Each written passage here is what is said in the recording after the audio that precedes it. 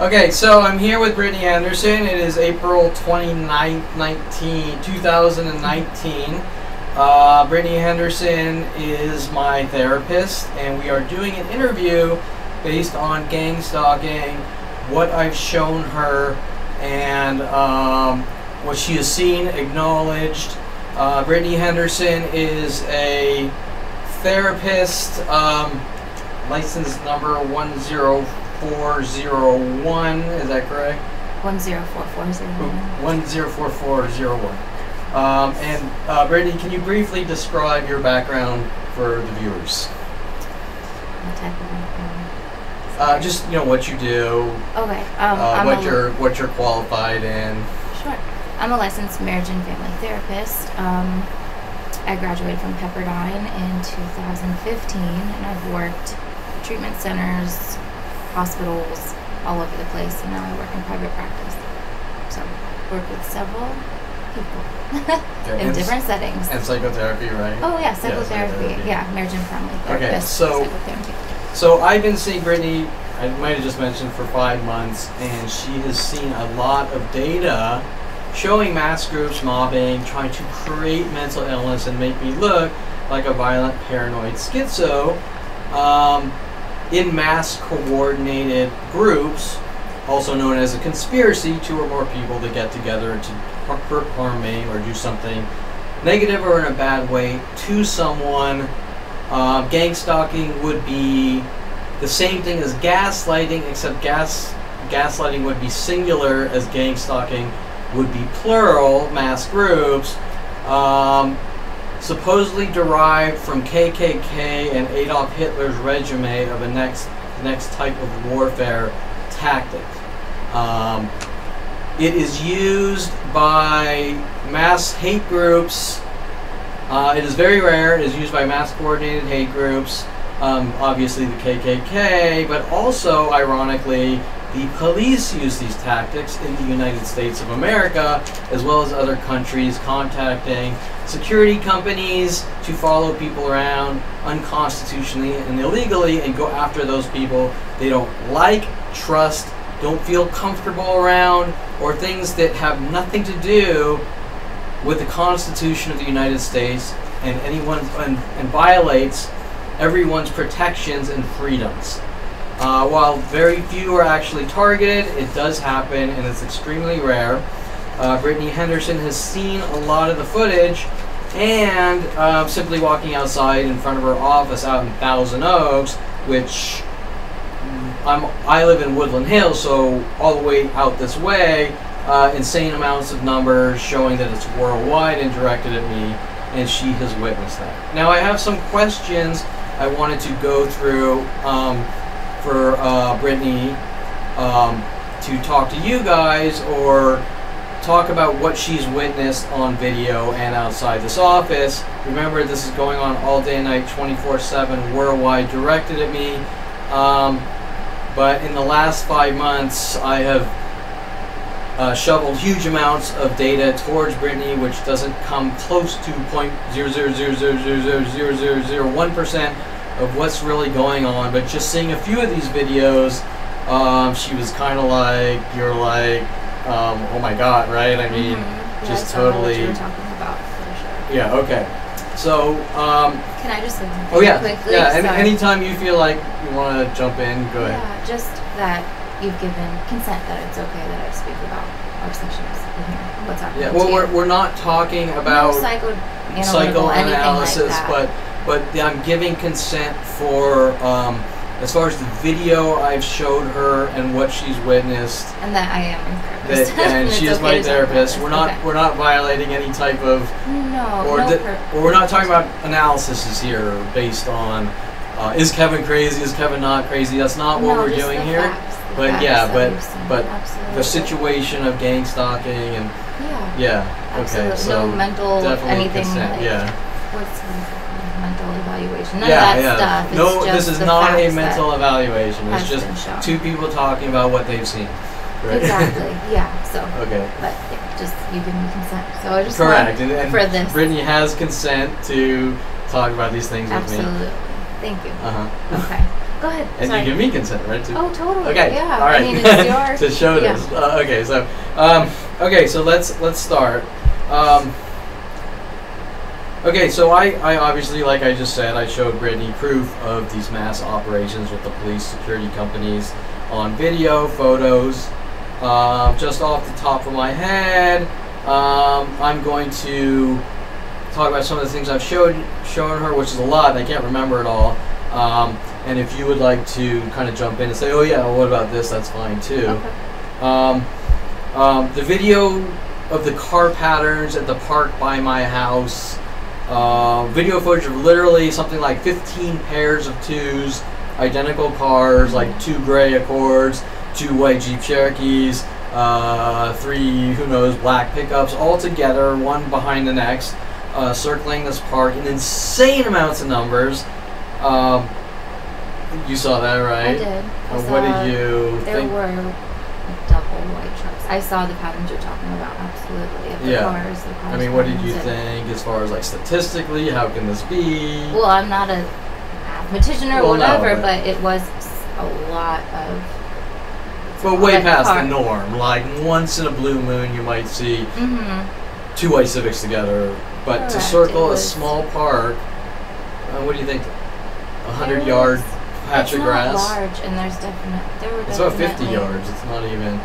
Yeah, it's. I don't 50 know how circling big a 50-yard patch of grass. Let's say 15 pairs of cars in 2s and 3s, identical cars, and not even spread one behind the back, right? I mean, Absolutely. Yeah.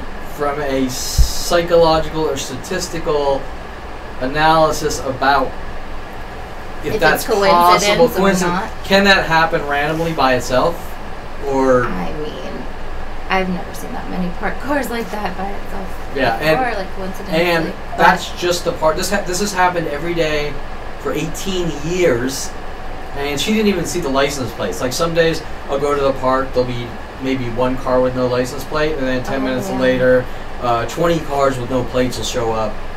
Statistically impossible, and that's not even close to what's done around my house every day, or at coffee shops or restaurants where I go, where I have video. I'll go to a restaurant, I'll video the cars right before I go in, and when I walk out a half an hour later, there'll be tons of cars in 2s and no plates. The same as the park, right? But you haven't seen a lot of that. You did show me some of the cars with no plates too, Yeah. like several actually. So Okay. patterns like that. And you think that? Well, I've never seen that many cars with no plates. Because it's pretty rare. You see, I mean, Yeah. if you're by a dealer, like we're in Thousand Oaks now, and there's tons of dealers. So you could sort of say, okay, there's going to be some cars by the dealers with no plates, but in public parking lot after parking lot, right? It's once in a while you see a no plater, right? Yeah. Well, when this started around 2011, there was about 40% in each lot, especially the places that I go or the types of places. So, example, everyone knows I like to go to coffee shops, so after that, at every coffee shop, you would see 40% of cars with no plates or backwards in coffee shops.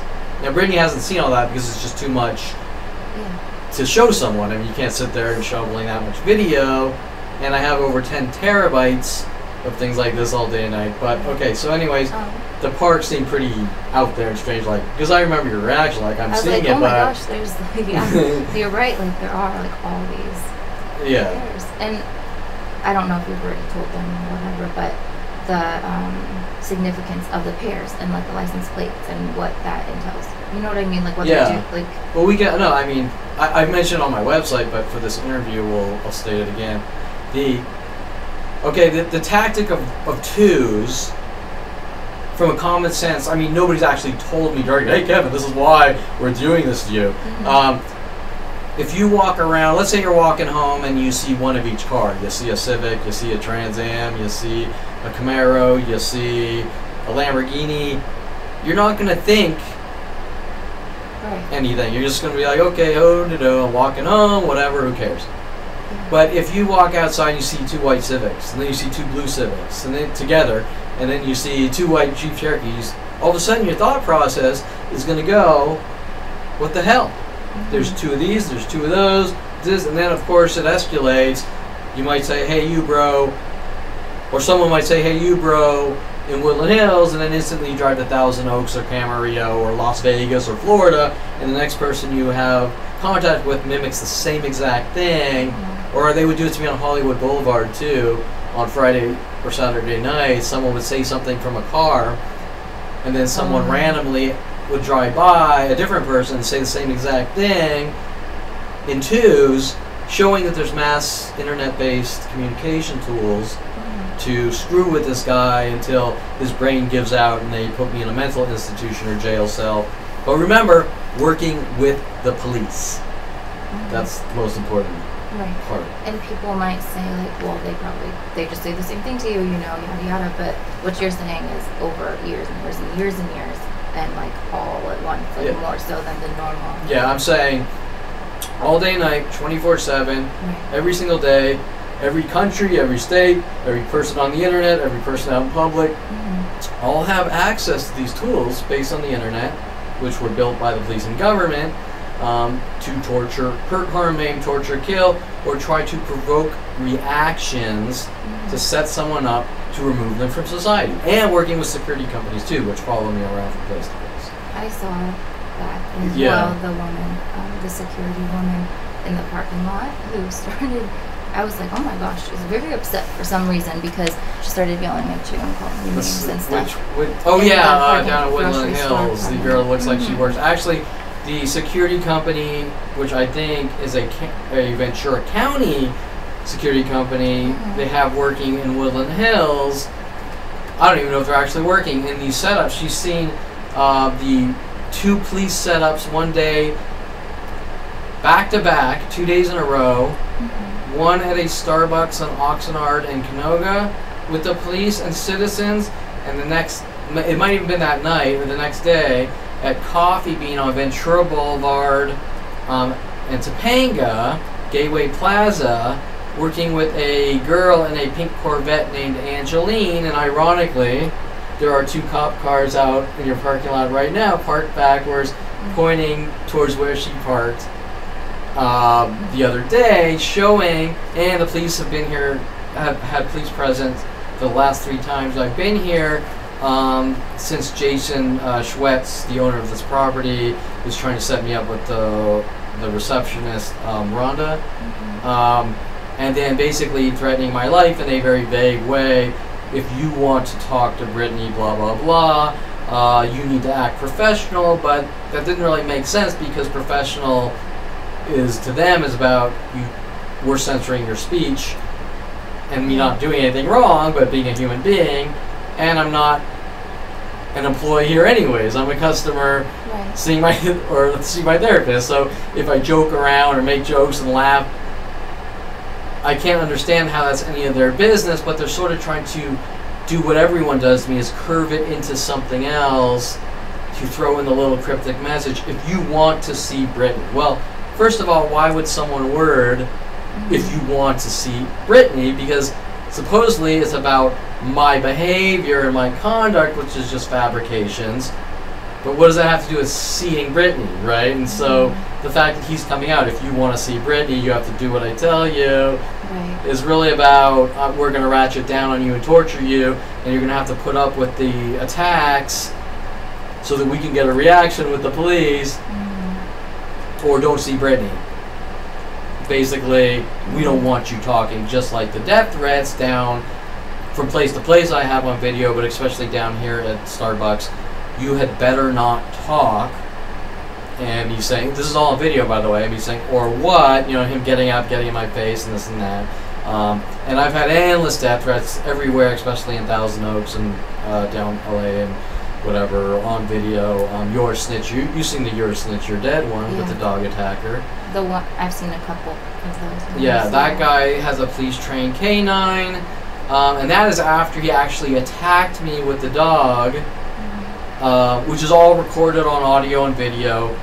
And Detective Shapiro says, there's nothing here, I'm delusional and I'm imagining it, even though she has the video of the entire incident and the death threats. Right, that's something that, I don't know, I would really like to hear.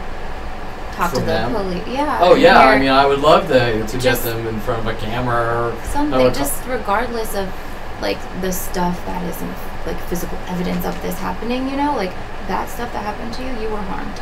You know, you had cuts. I saw everything. The dog attacker, the threats. I've seen those things, and so something needs to be done about that. Yeah, and don't you think it's strange that all that information? I have it on my website. I have a page a mile long. Police refusing to help. All the police reports, all going to all the detectives. Even the conversations of them telling me it's okay for groups to get together and torture and kill me if they don't physically touch me, which is very strange. So I would love them to have a dialogue like that, but we all know that would never happen. I would just because I mean, I think that I would really like that. Like I would like to understand what. Oh, from a psychological. Well, just what's going on and how you can be protected, I guess. Does that make sense? Yeah. Because like these well, people what do you threatening think? you I and all these mean, things. you have a psychology degree. You're handing them crime after crime. People are coming after you. They keep lying. You're imagining it. You're all alone and you're isolated. They've come in at 5 years old. They've isolated, destroyed my reputation and credibility, and spewed lies to the entire planet to isolate, destroy, and then crack down. He's crazy. We need to remove him from society. But what do you think? What does your gut or your degree or whatever tell you of why, if you walk into the police, whose job is to protect, no matter what, people, to protect and serve, and you keep handing them on a weekly basis. You keep calling them. There's lizard tails on my doormat. You've seen that. Yeah. And you keep handing them and the proof and evidence, black and white. We're not talking theory here. We're talking on video and photos. Why do you think nothing's done about it? Correct. I feel like you're just dismissed over and over. And okay, but why? That's why I want to talk I mean, to if them. I'm handing them evidence, I'm handing them a closed and shut case. I'm doing their entire job for them because they refuse. So why aren't they making the arrest, putting a stop to it, telling people to leave Kevin Perlman alone? We know what you're doing. Right. What do they say to you? They just try to make me look crazy. They either provoke me with the tactics or little cryptic threats, kind of like Jason Schwetz, or when they came to your house trying to talk to you. When they came to my house, when I called about the rat's tail. Yeah. This was actually down the list, but when I called about the rat's tail, they came out. They refused to look at it. Remember, these people have tried to break in my house, I think 6 or 7 times now. Once with my father, getting past the front gate. But when I'm going to let them in to see that someone put a rat's tail or a lizard tail on my welcome mat, they refused to come in, and they told me that I'm a 5150 violent paranoid schizo. Okay, just for the record also, you've never been violent or aggressive or agitated. You've been nothing but polite and very respectful of me. You know, I've never felt threatened by you at all. Well, I'm this way with everyone. I know.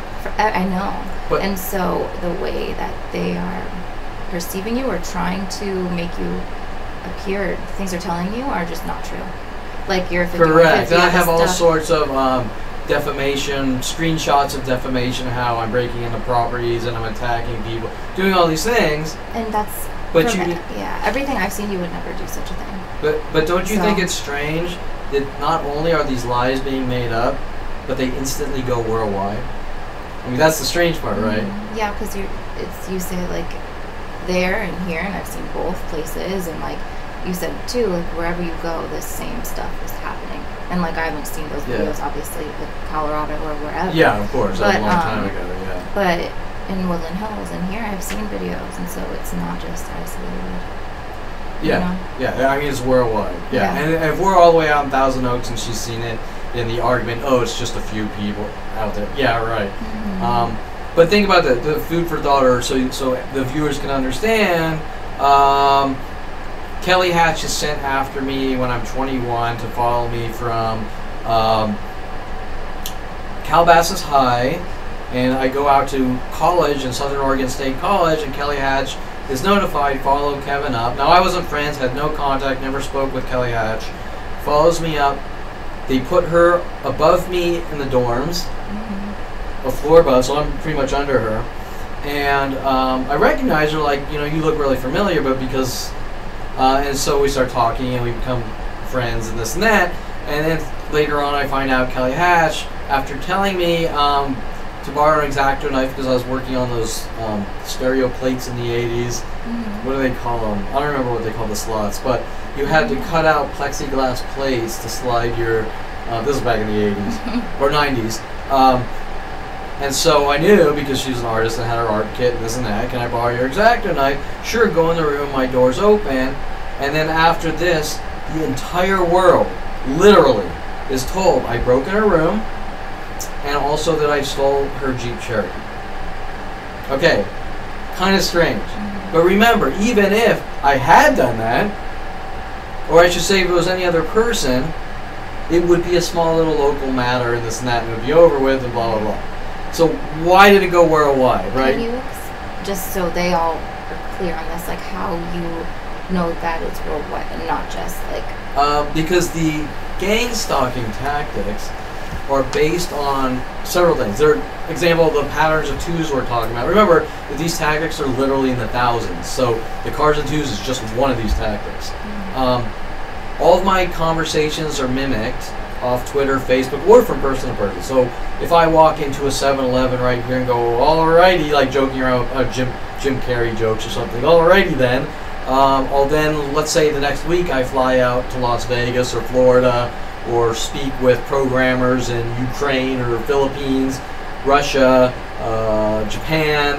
They'll start mimicking what I say back to me from this one event at 7-Eleven, right? And the cars and the clothing colors and all these things.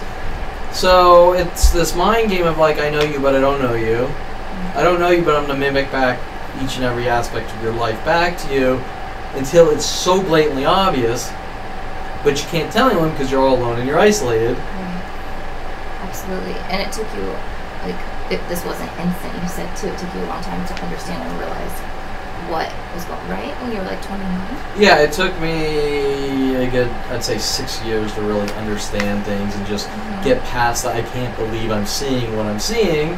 And the personalities of the anger from my family or my friends. And remember, it starts with Mike Huntley basically telling me he's working with the police. I'm a dead man. It wasn't that direct, but I couldn't believe what I was hearing because it wasn't direct and it was very, I've given you enough rope to hang yourself with. We're using the system against you. Have a good life now with an angry voice. Quoting lines from Crocodile Dundee. I can't remember the exact line. It's like, when we have a problem, we tell Wally, and Wally tells the town, and no more problem, hinting that he's actually disseminating information to use against me in an illegal, unconstitutional way, and then things like you're joking around before you really understand, and you sort of lightly grab his neck like, we got to start making money. Remember, the context, I know this guy for 25 years, so it's not some stranger I'm putting my hands on. After that, random people all around the city saying that I tried to choke and kill him. Right? Now, that's just one of these thousands and thousands and thousands of dramatized out of context lies, but nobody's questioning the way that the information's flowing. I mean, that's the entire argument. It's not that Kevin's the devil child, devil spawn, breathing fire and this and that. It's, why are these people disseminating as much information across the entire planet to use against someone and trying to collect and twist and contort whatever they can get or just make up blatant lies to the world? Right? That's the real question. Right. Because you also, like, I don't know if everyone knows already, but you went to school, you got degrees, you were doing like amazing work, right? And everything. Yeah, I mean, I don't want to. I'm sorry, I've seen some of it, but like, you're very talented. I was a guy in a pile of 7 billion people trying to do something with his life, working for Universal Studios, modern video film, coming out of University of Colorado after Southern Oregon State College, into visual effects, 3D animation, .NET programming, SQL programming, IT, whatever, just trying to make it and survive and do something with their life.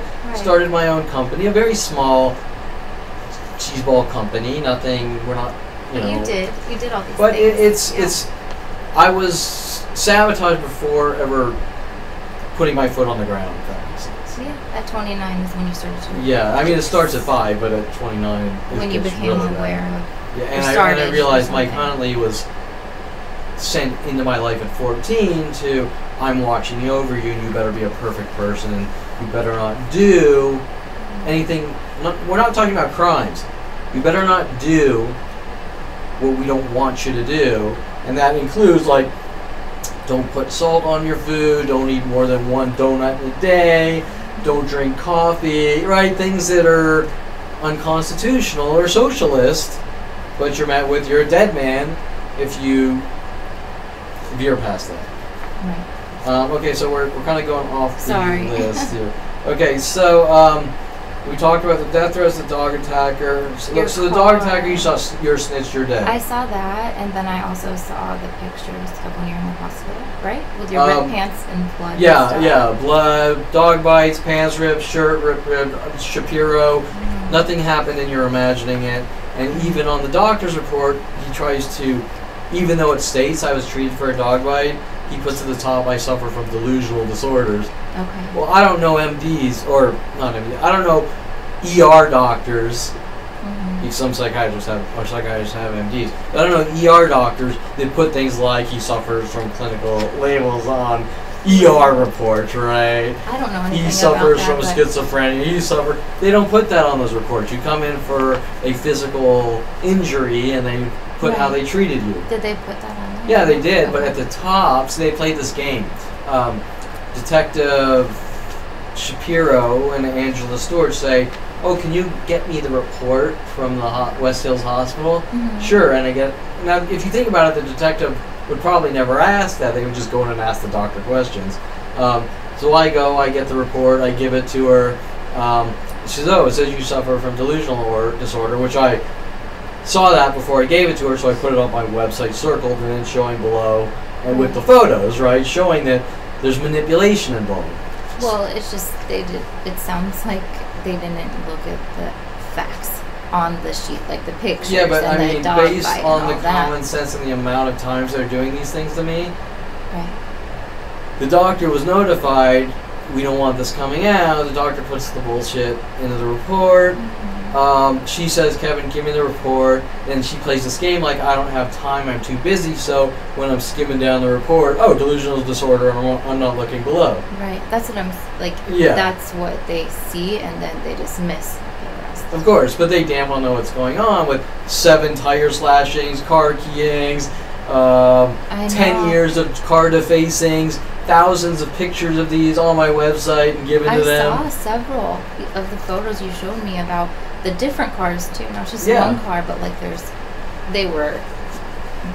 horrifying to see what they did to you. If I'm a police officer and a guy comes in like every week for years, like this was done, that was done, and I was a detective, first I would say, get this as a detective. If I was a detective, I would say, "Oh gee, you don't think anything's going on here? Every single day something's done to his car for 10 years. Did you file a report, and did they ever do anything? Oh yeah, there's it? report after report. There's a page, police refusing to help, on my website. Okay. So nothing by came. chronological order, showing this was reported to the police, here's the police report, here's the proof of the crimes. Right. And like each time they tried to dumb down the report, like, like car tire number 6 slashing, oh, well, you just have old tires, right? Things like that. So they tried to took stop it. They didn't take action on that, though? No, they every time I go in, they try to stop me from filing a police report, word things in such a way, well, this isn't a crime. Okay. And then I sort of make them file a police report. Yeah. But remember, when they file a police report, it's then submitted to the detective to review to see if, oh, well, I think something strange is going on here. But the detectives are all told not to do anything, so then I go straight to the detectives, and they keep lying to me, and they'll tell me, well, it's okay for people to get together and abuse you to death until you're dead, provided they don't touch you. And I'm like, I can't believe I'm hearing this. Right. Yet I have video clips on my website from like something like Channel 4 News, interviewing cops saying gang stalking is real, and the cop admitting it's happening and it's unacceptable. So why would a cop admit that gang stalking is unacceptable, but then Kevin Perlman walks in, you're a dead man because they're not committing crimes? Right? I mean, Right. So doesn't what's the association? Why wouldn't they say the same take thing action? What Correct. reason? That's my question too. Like, that's what's not making sense. Because they're an accessory. Okay. They're an accessory to murder. Right, but And once that gets exposed, whoever is involved it'll fall down like dominoes, and the dominoes will go right up to the top, opening up doors for conversations. Wait, this guy's being hunted, but the police won't help him. Who's responsible? Well, if the police are going to stop the crime, then the police are involved in the crime.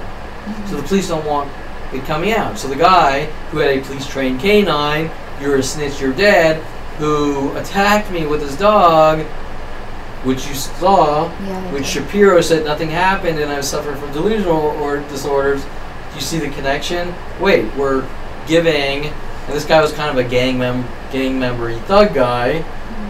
For all I know, without any proof, he probably cut some kind of deal.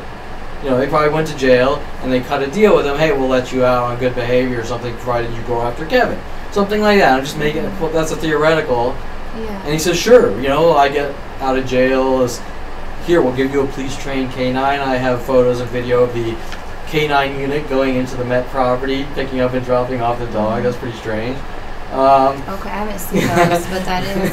Yeah, right? I saw the video of the dog and the owner. Which is bald, like Dincy. And then I saw the aftermath, like your pants and leg and all that. So it's like you can't deny that something happened there, like the dog attacked you, you know?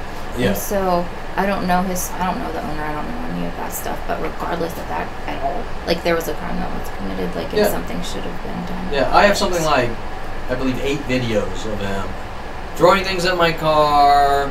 I think about 5, you're a snitch, you're dead. Faggot, bitch, whatever. All just thuggy intimidations, tactics. He actually had a stack of mail, stolen mail, when he attacked me with the dog.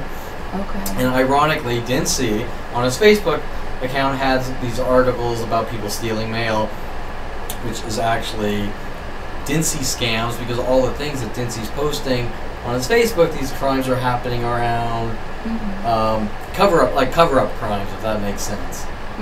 Right. So this guy who has a police-trained canine, who has a stack of everyone else's mail, if he has a police-trained canine, he's working with the police. But wait, Dincy's trying to catch someone involved in this mail theft.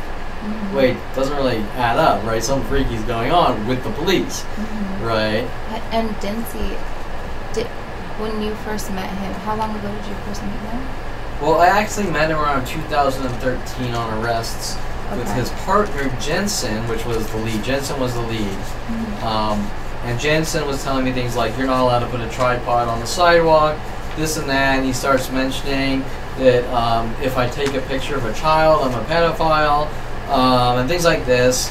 And then trying to turn the conversations around on me and make it look like I was this or that, jumping from thing to thing. I said, you know, I want your badge number. And then he got mad, said, oh, you want my badge number? So he writes me up a misdemeanor ticket, for not a, well, what's it called? An infraction. We're talking about sitting on the sidewalk. A misdemeanor ticket for sitting on the sidewalk, which they refused to give me the discovery and police reports. Basically mad because I wanted the badge number to report him to Internal Affairs.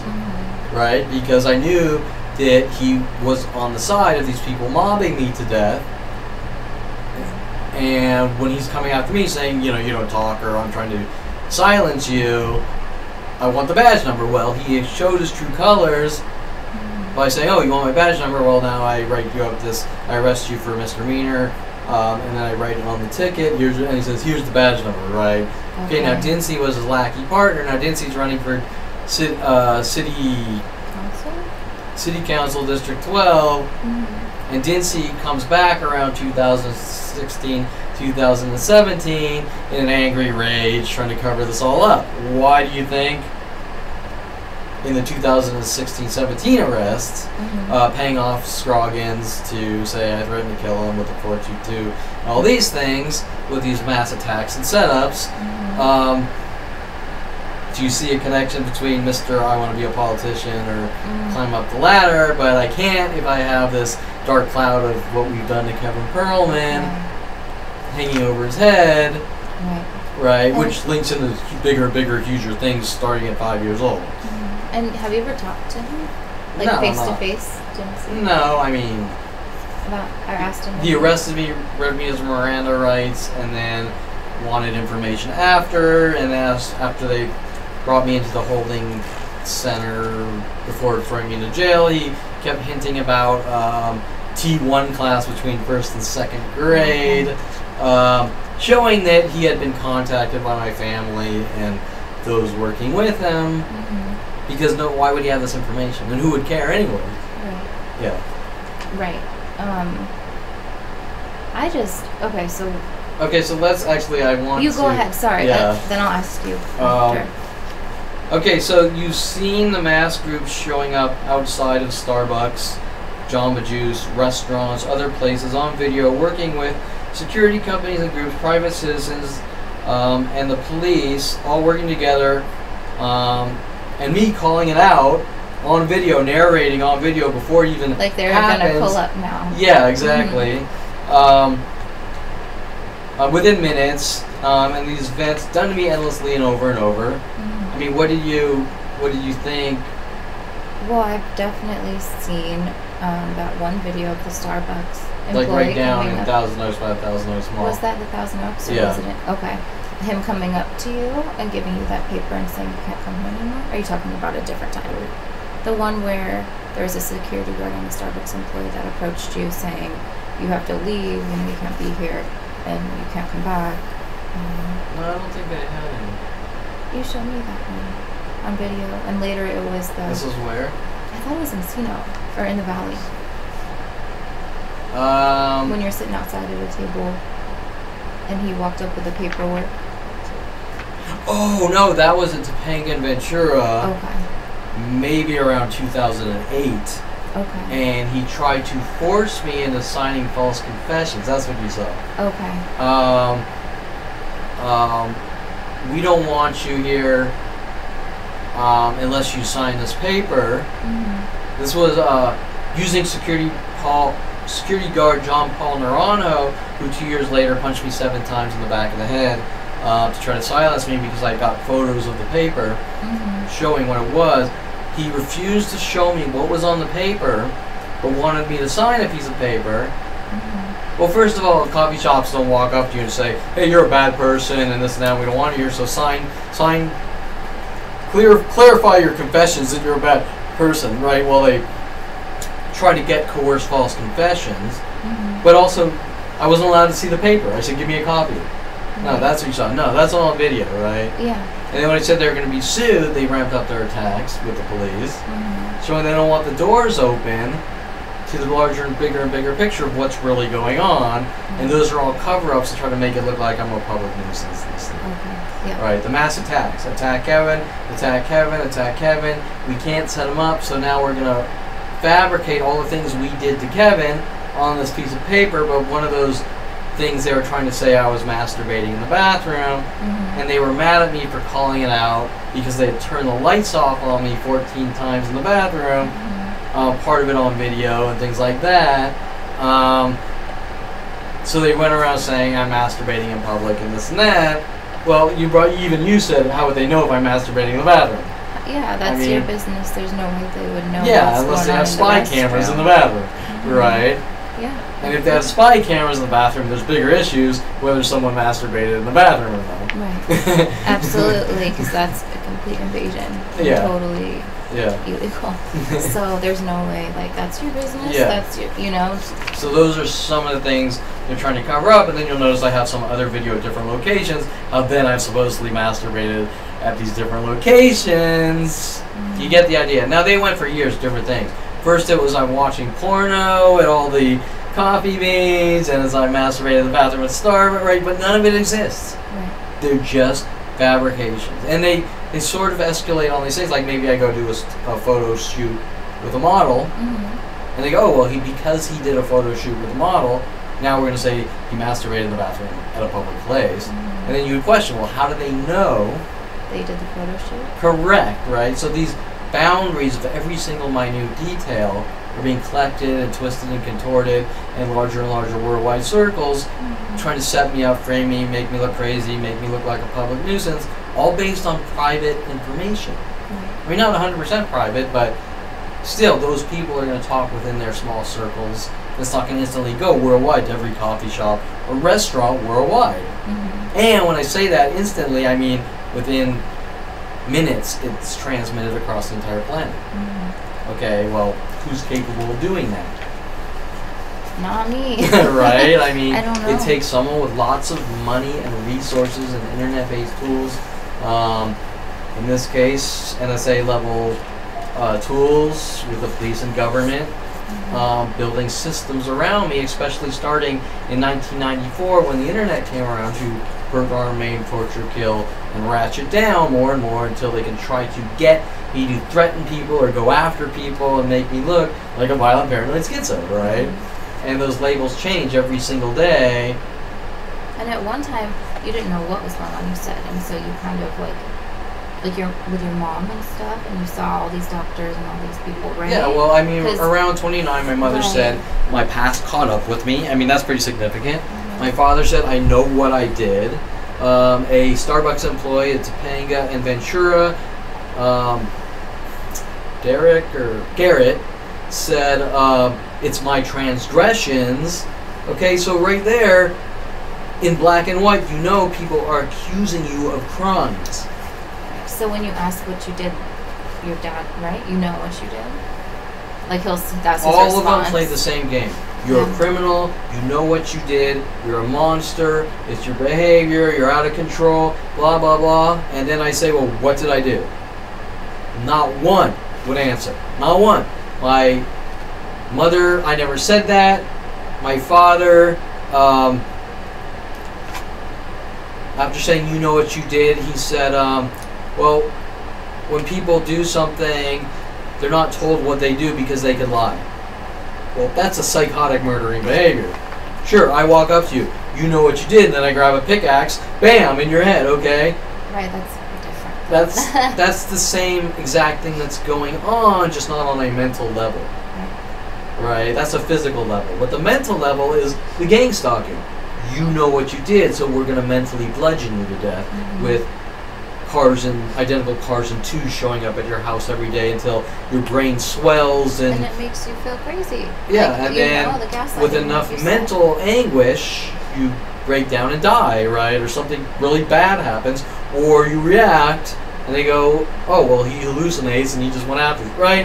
That's the entire concept of gang stalking or gaslighting. Will you tell, like what you told me, how you described what happens to you every day? It's like, it's horrendous. And so, like what you go through, like the hot poker thing, you know? I mean, my description was the psychological abuse is like someone cramming a cattle prod up your ass every 5 minutes. Except gang stalking, nobody touches you, so it's okay to inflict pain according to the police. It's incredibly painful. Like this is torment. It's not. It's like your analogy was like, I was like, oh my god. Yeah, and like, then it's, you know. But it doesn't. But that the criteria for a crime: motive, premeditation, execution. Okay? There's nothing in the law books that says you have to touch someone for it to be a crime. That's only assault or battery. Crime. I want to kill that person, so I put poison in their food. You didn't touch him. You had a reason, motive. You executed your premeditated thought, I want to kill them. And that's the crime of murder. It has nothing to do whether you touch someone or you don't touch someone. And the cops damn well know this. Okay, so, but when you saw, when you saw these events down here at the Starbucks. Okay, so let me refresh your memory. You saw the video, and it was actually 2 days of video. I think I only showed you the last day. I go down there. They have a Mike Wexler look-alike. Oh. Someone that told me I'm not allowed to take pictures. Originally, my brother's friend at University of Colorado. I don't want to go into the beginning of how it associates with my brother and all of his friends, who has threatened me to put me. He and his friends are going to put me in a mental institution. But they had a Mike Wexler look-alike, and they had a porn star Kiera Noir look-alike in the Jamba there. Mm-hmm. And I was rattling off how when I arrived, there was an undercover security guard waiting in a car that didn't work there, trying to be all stealth. I talk about on video the Mike Wexler look-alike and how he's signaling over to security. Mm-hmm. How instantly when I go into Jamba and come out, another security guy goes instantly in. How I say the police are probably going to show up on video, and instantly the police show up and they go into the Jamba. So you've seen all this on video, right? Mm-hmm. So how is it that I'm rattling these things off? What's going to happen? Who's security? Who's undercover? Or citizens working with the police or security? Mm-hmm. If I'm some crazy guy, I mean, how am I rattling this off before it happens? Right. Well, because it's happened numerous times. Correct, right? And so you learn to read how these groups signal to one or the other, Mm-hmm. and these things happen. And in that one video, we had police following, we had police presence, we had security presence, we had tons of citizens, and then in between all that, we had the clothing patterns. Remember all the grays and blacks? Yeah. What was it? Black pants, saw black pants, saw gray shirts. You saw like what, 10, 15? Almost everyone, honestly. Right? Okay, so the police will say that I'm crazy and these are all perfectly normal human behaviors. Mm-hmm. But last I checked, is mass conspiracies of people told to do things to someone in patterns is not normal. Okay, so you see what happens each and every time I go to the police for help on audio and video, and each and every time they tell me they won't help me and try to cover up the incident, stop me from getting help, or say I'm delusional and it didn't happen. We sort of talked about that. I think last month, what was the video? Oh, that's right, I showed you the video of after about the 6th police attempt to break in my house, and one time didn't see his little police buddies posing as FBI, and trying to break in trying to see if the door's unlocked and things like that. Yeah. And dumping those things on your. Oh yeah, taking the box and pouring the popcorn and then getting caught on camera. Yeah. And going, oh no, what do we do now? And then knocking, right? Yeah. While on audio, you heard it, right? See if the door's unlocked. Mm-hmm. Okay, so cops don't do that. They don't try to break in people's houses. Unless they have a warrant and a cause to. Okay. You know?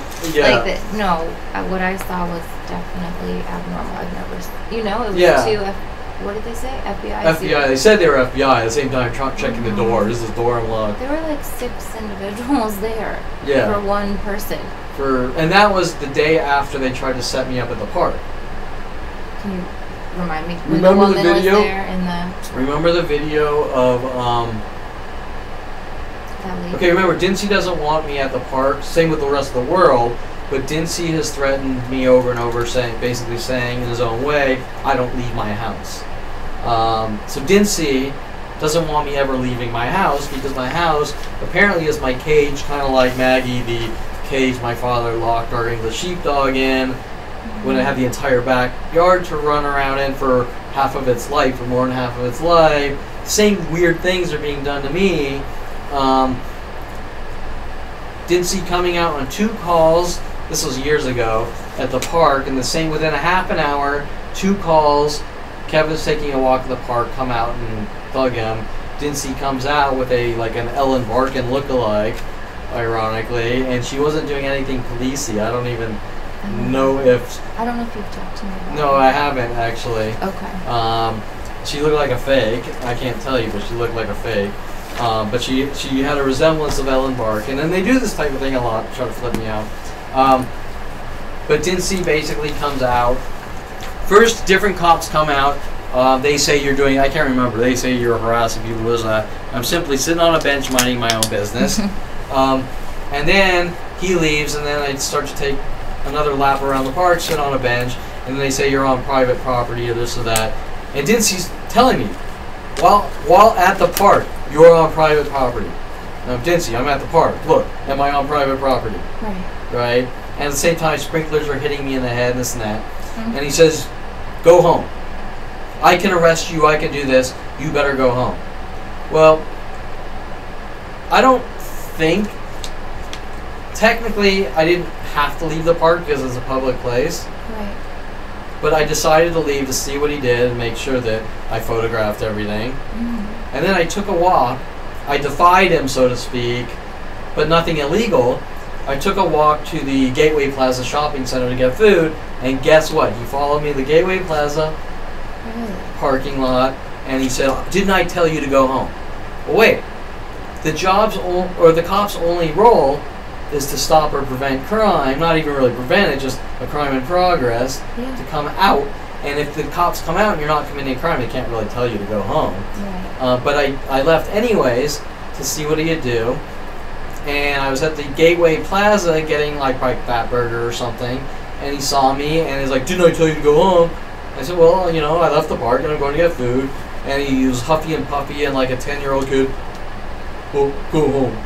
You know, like, and losing control. A control freak losing control, right? But wait, so you're saying if someone calls you with a lie about some park incident, or let's say it's true, and then you leave and you go somewhere else, and then Dincy shows up, or the other cops, because they do this from cop to cop, just like there's cop cars out here all the way in Thousand Oaks, 3 times this week, or in the last 3 visits following me to this shopping center.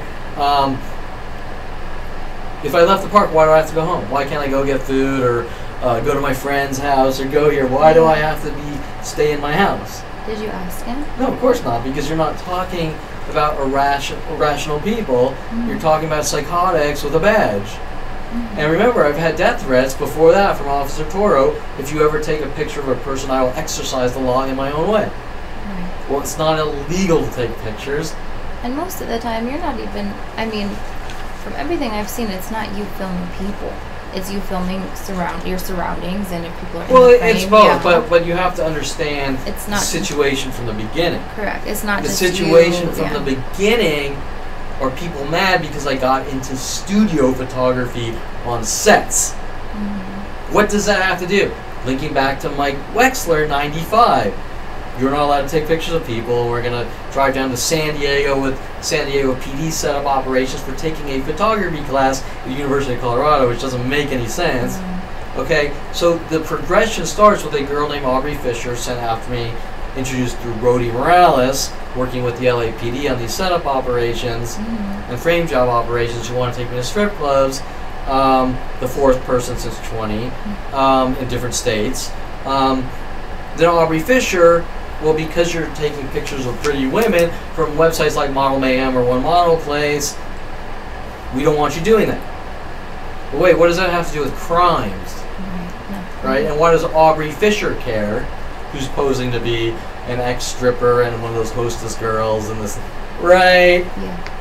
And she's playing this game and it's about jealousy and this and that, but that's not what it's about. It's about someone that doesn't want Kevin Perlman getting in the studio photography, and then what happens is people start following you, hunting you, and stalking you, and then enough's enough, you got to get proof, and then they try to curb the argument from we don't want them doing studio photography to you're taking pictures of people attacking you, which is still not a crime, and then they play this game like, well, that could be offensive. Well, sure, but so is killing you.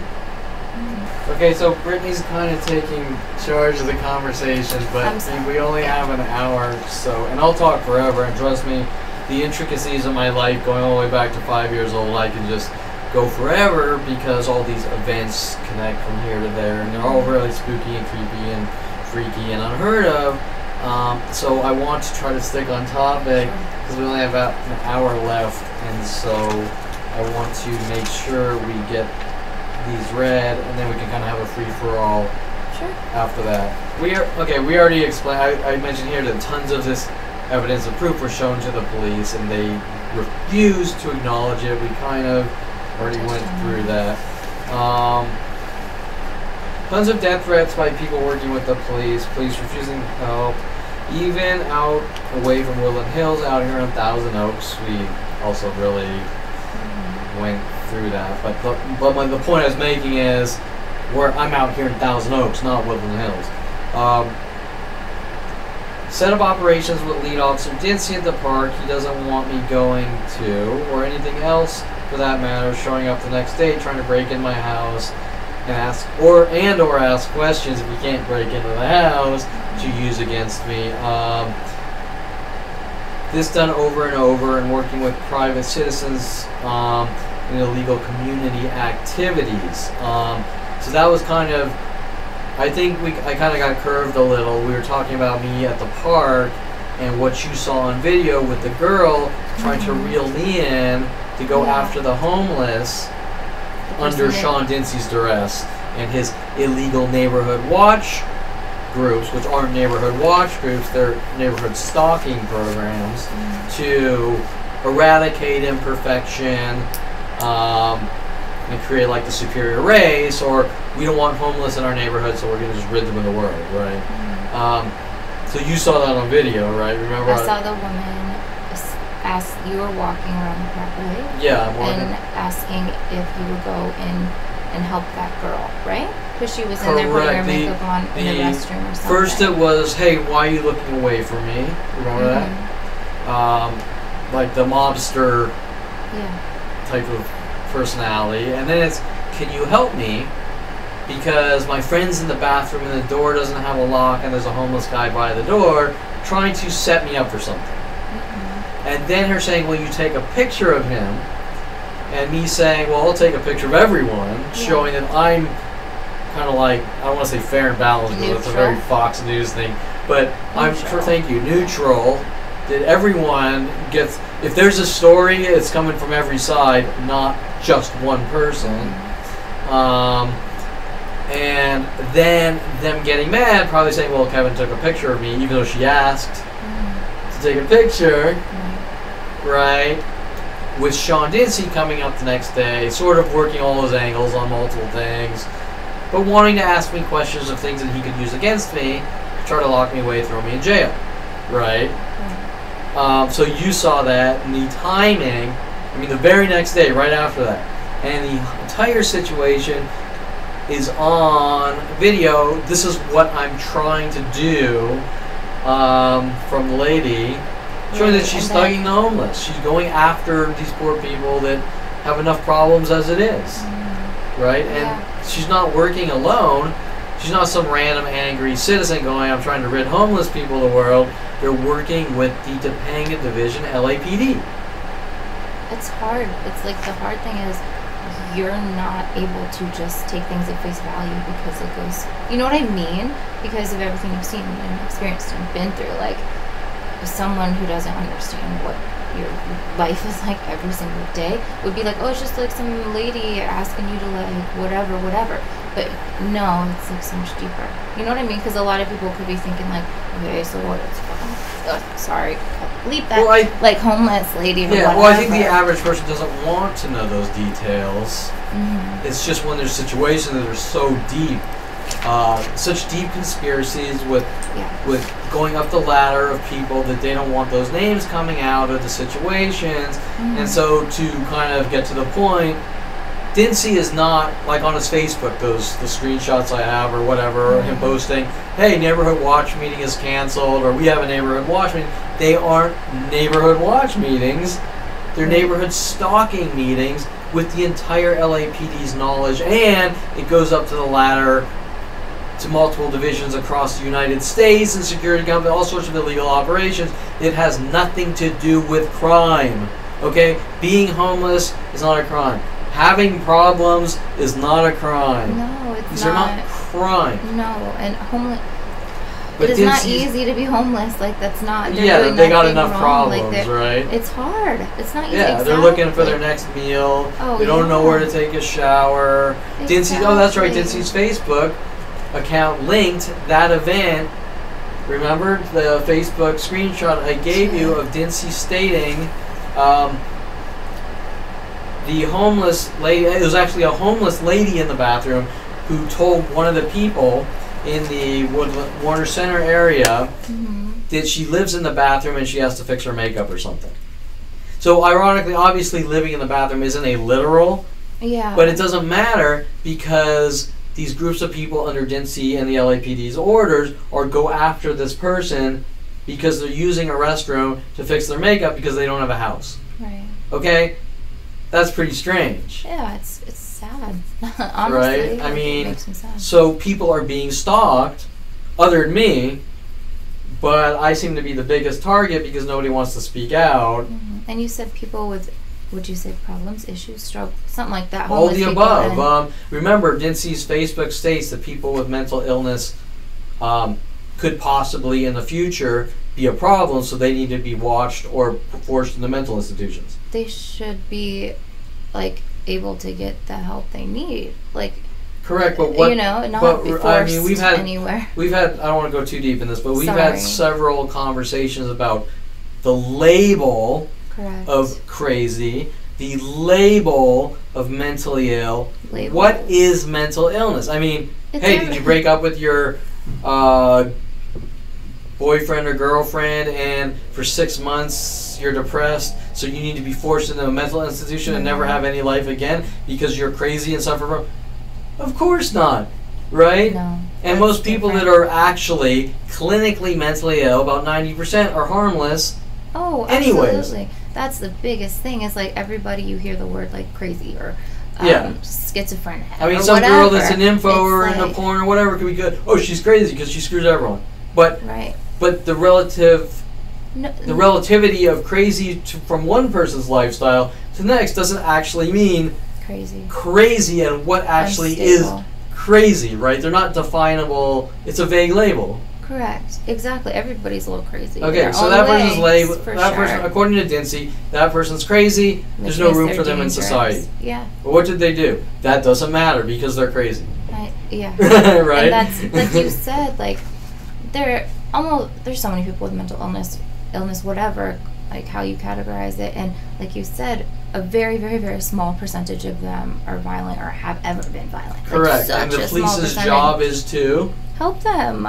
Well, but the police's job... No, the police's job has nothing to do with mental illness. The police's job is to stop crime. Correct. Crimes in progress, or crimes that have been committed, which obviously are going to be huge crimes. But by being, like you said, having a mental illness does not equal crime. Correct. So if someone actually clinically suffers from depression, is it Dincy or Topanga Division's LAPD to say, we're going to force you in a mental institution and you're not allowed to live with anyone else in society? No, that'd be doing more harm. Okay, so they're not acting as police officers, they're acting as psychotic, like Hannibal Lecter psychiatrists, right? Like something out of a horror movie with a psychology degree, right? Or Dr. Giggles or something, right? I would really like to talk to them. Like, I mean, I would. That would never happen, but I would say give it a try, but they'll shut you down in the front door. But remember, this isn't just Dincy. I've had these conversations with Shapiro and Detective Angela Stewart. You're crazy. And I said, I have these phone recorded. I said, so? What does that have to do with anything? I mean, whether someone wants to call me crazy or not is irrelevant if I'm walking in and someone's attacked me with their dog and it's on video. That's what I'm saying. Correct. Like, it has nothing to do with your mental state or whatever else. Correct. It's just the actual even if I am crazy, it's the police's job to stop the crime, right? That's what I'm saying. Exactly. Like, there's evidence of a crime being committed, has been committed, you're bleeding. Like, why are they dismissing that? And that's the question. Why? Yeah. What is it do they have to hide? Right. Right? It doesn't make sense why they would just dismiss that. There's some, you know what I mean when I say that. There's something hanging over their head that they don't want coming out, right? Okay, so,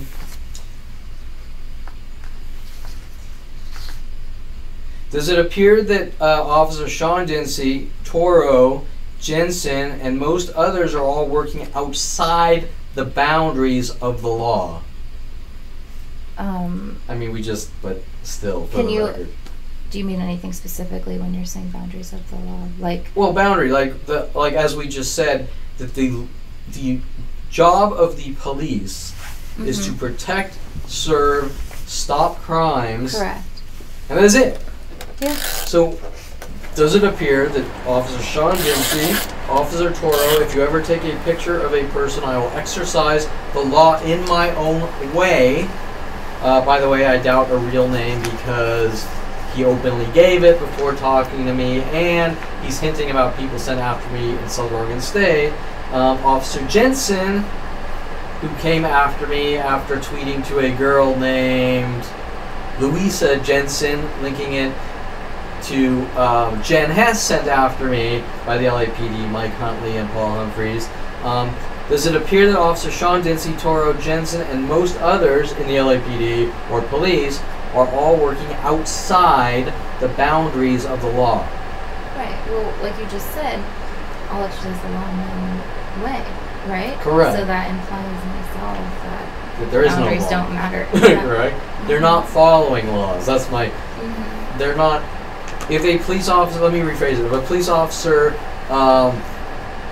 says... I think I'm a psychiatrist and I think you're crazy, so we're going to lock you away. Dempsey, is he operating outside the boundaries of the law? Well, yeah, because he's not a psychiatrist. Correct. Okay, that would be the correct answer. Okay, so we're on the same wavelength that these police officers aren't police officers. They're corrupt. Okay. You haven't been out at Thousand Oaks with me, but have seen photos, videos outside the building within minutes of going outside from the groups of strangers coordinating attacks, which isn't even close to where I live. And remember, we were only out there for less than a half an hour the other day. But can you kind of reiterate what you remember seeing? Well, I did see the clothing, the patterns. Okay, you remember what you saw? Camo. Okay, yeah, camos was one. And I did hear several horn clicks.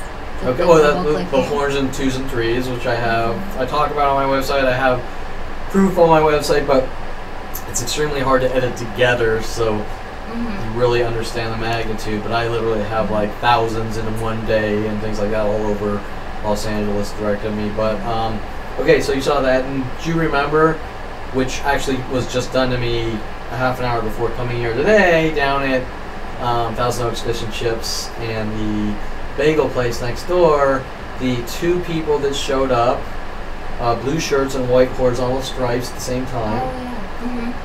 Oh, yeah. There were the flower pattern groups. I don't know if they were coming out when you were there. told me about that. Okay, so last week or the week before, groups of people at the same time wearing flower print clothing.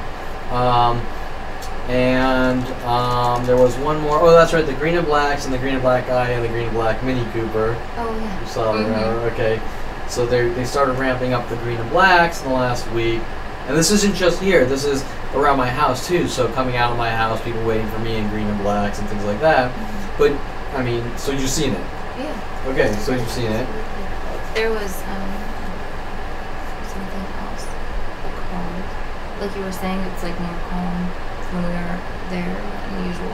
Yeah, it has ramped down. Well, okay, so what are the other things you probably noticed or that I told you happening in this right here, in this parking lot, do you remember? The cars, the people. Just some of the other things, not necessarily last week, but some of the things I showed you.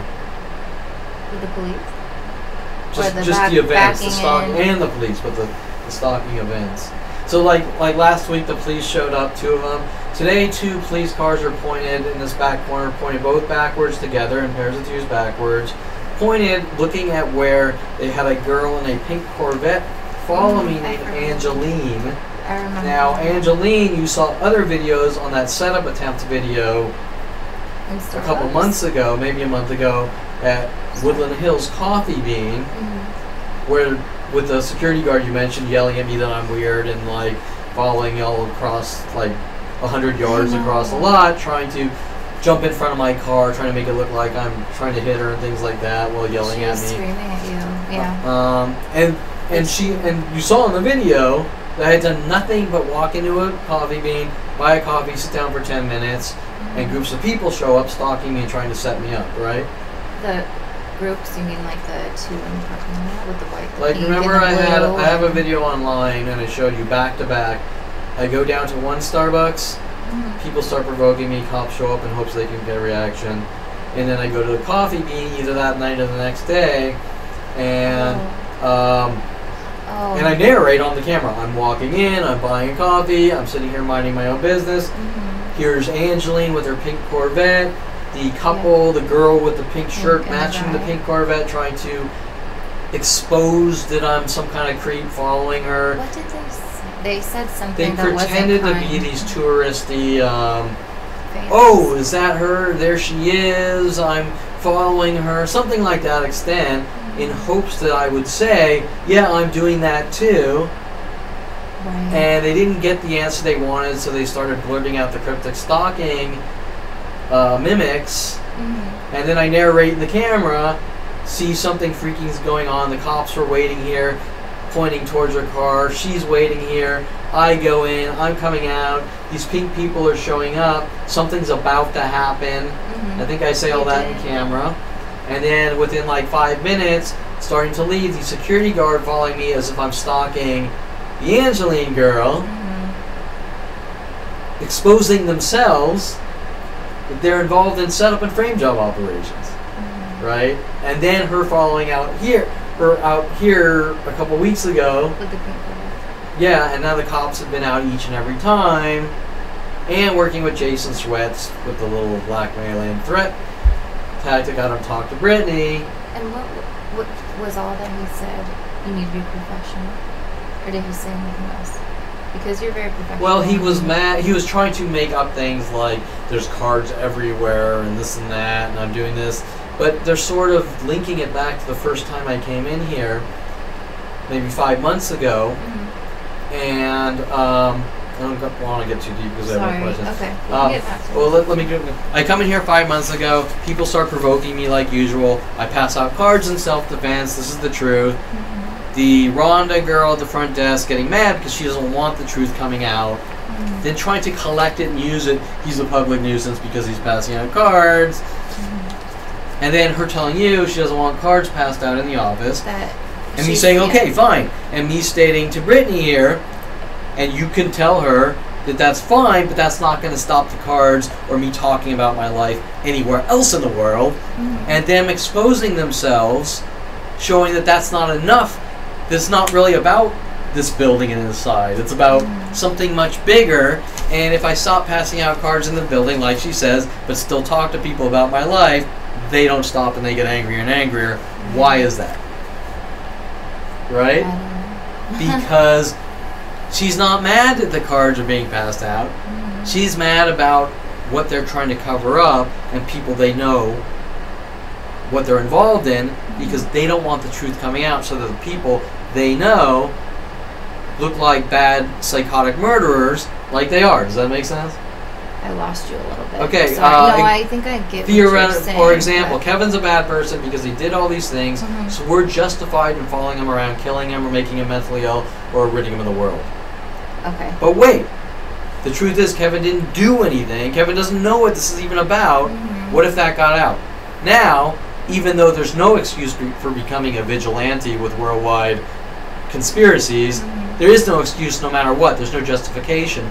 But now what if you find out that for 40 years, mass groups are hunting someone down to eradicate him, and they were lied to?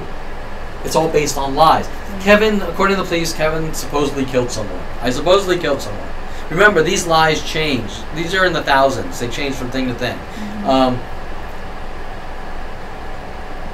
Police walk up to you and they say, Brittany, that guy killed someone. I want you to help us rid them of the world. You say, okay. Then the truth comes out. Oh, Kevin didn't do anything. Now you're aiding and abetting a crime. Although you were always aiding and abetting a crime, you just didn't know it if you have no common sense. Well, I would have wanted to investigate even before I had agreed to that. Like, how do you know that? Like, do you know this dude? But most the average sane person goes, that's your deal. What the hell? Right? Yeah. Okay? Exactly. If a cop comes up to me Kevin, we want you to help us go after that guy like they did to Terrence Scroggins. I say, get the fuck away from me. Right. That's your job. That's not my job. Exactly. My job's going out, making money, living my life, having friends and relationships. Your job, Mr. Uniform and Badge, is to stop crime. Exactly. And for Mr. Uniform and Badge to walk up to me and say, Kevin, Stop I this want crime. you to become a vigilante for me. Well, anytime that person like Terrence Scroggins interacts and says, I'm going to become a police officer, he's not a police officer. He's a criminal. The police can't tell you, whether it's a neighborhood watch group or anything else, to take part in pretending to be a police officer. Right. The girl at the park was committing a crime, going after people. Okay, that's the point. Is they're aiding and abetting murder operations, stalking operations, and outside the boundaries, a lawyer or an accountant or a therapist or a gas station owner, which is contacted by a police officer saying, hunt down and kill that person because they're criminals, is committing a crime by taking the law in their own hands, whether they're told to by a police officer or not. Because at no point are they police officers. They didn't go to police academies, they don't have badges, they don't have badge numbers, they're not in a system of police, so they're just citizens committing crimes. Okay, do you see the cover-up? Okay, so anyways, so what is your opinion as to whether or not the police know this could be going on and done in my life? All these things that you've been trying to show them? Yeah. Well, I mean, clearly it's very factual. Like, you can't really deny the videos and stuff. Like Yeah, that. I mean... So, you know, if they have seen the video, they know. Period. Right? Like the dog attacks and all these things. Like, Well, I'm asking you. I mean, I already know. No, I think that completely, like, when I saw that, I was appalled. I'm like, how could they not? I mean, how could you not... See, You have a video of a guy unleashing... I'll leave out the fact that I know it's a police-trained canine and the fact that I'm watching him make the dog attack on cue, but it's all on video that he's attacking me with a dog. The 7 tire slashings, some more vague than others, but some 2 tire slashings in one day. 2012, my Jaguar, two tires at the same time. Top slashings, car, right? The constant spit on the car every day, the fag written on the car, the bitch, the 187 working with Victoria Walker, sent after me 20 years ago by Brian Longboth. All these things, not only on the website, which I've given the police like 1 million cards. Here, help me. This is what's going on with the card of my website. Right.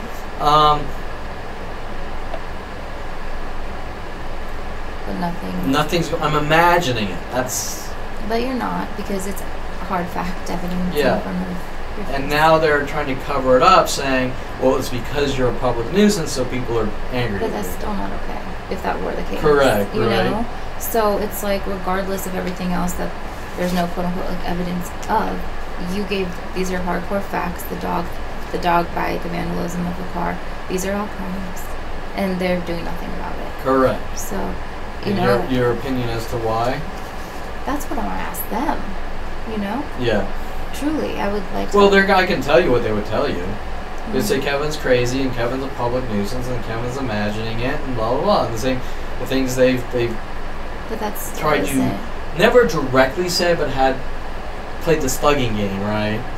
People come up and ask me questions, and then I'll start to tell them, and then they'll go ballistic on me and attacking me, and then they'll try to make me think that if someone thinks you're crazy, they're a dead man, and that's how life is, right? It's like, that's not how life is. No. Yeah, I would really like to. Okay. So, yeah, so have you ever heard if such a thing...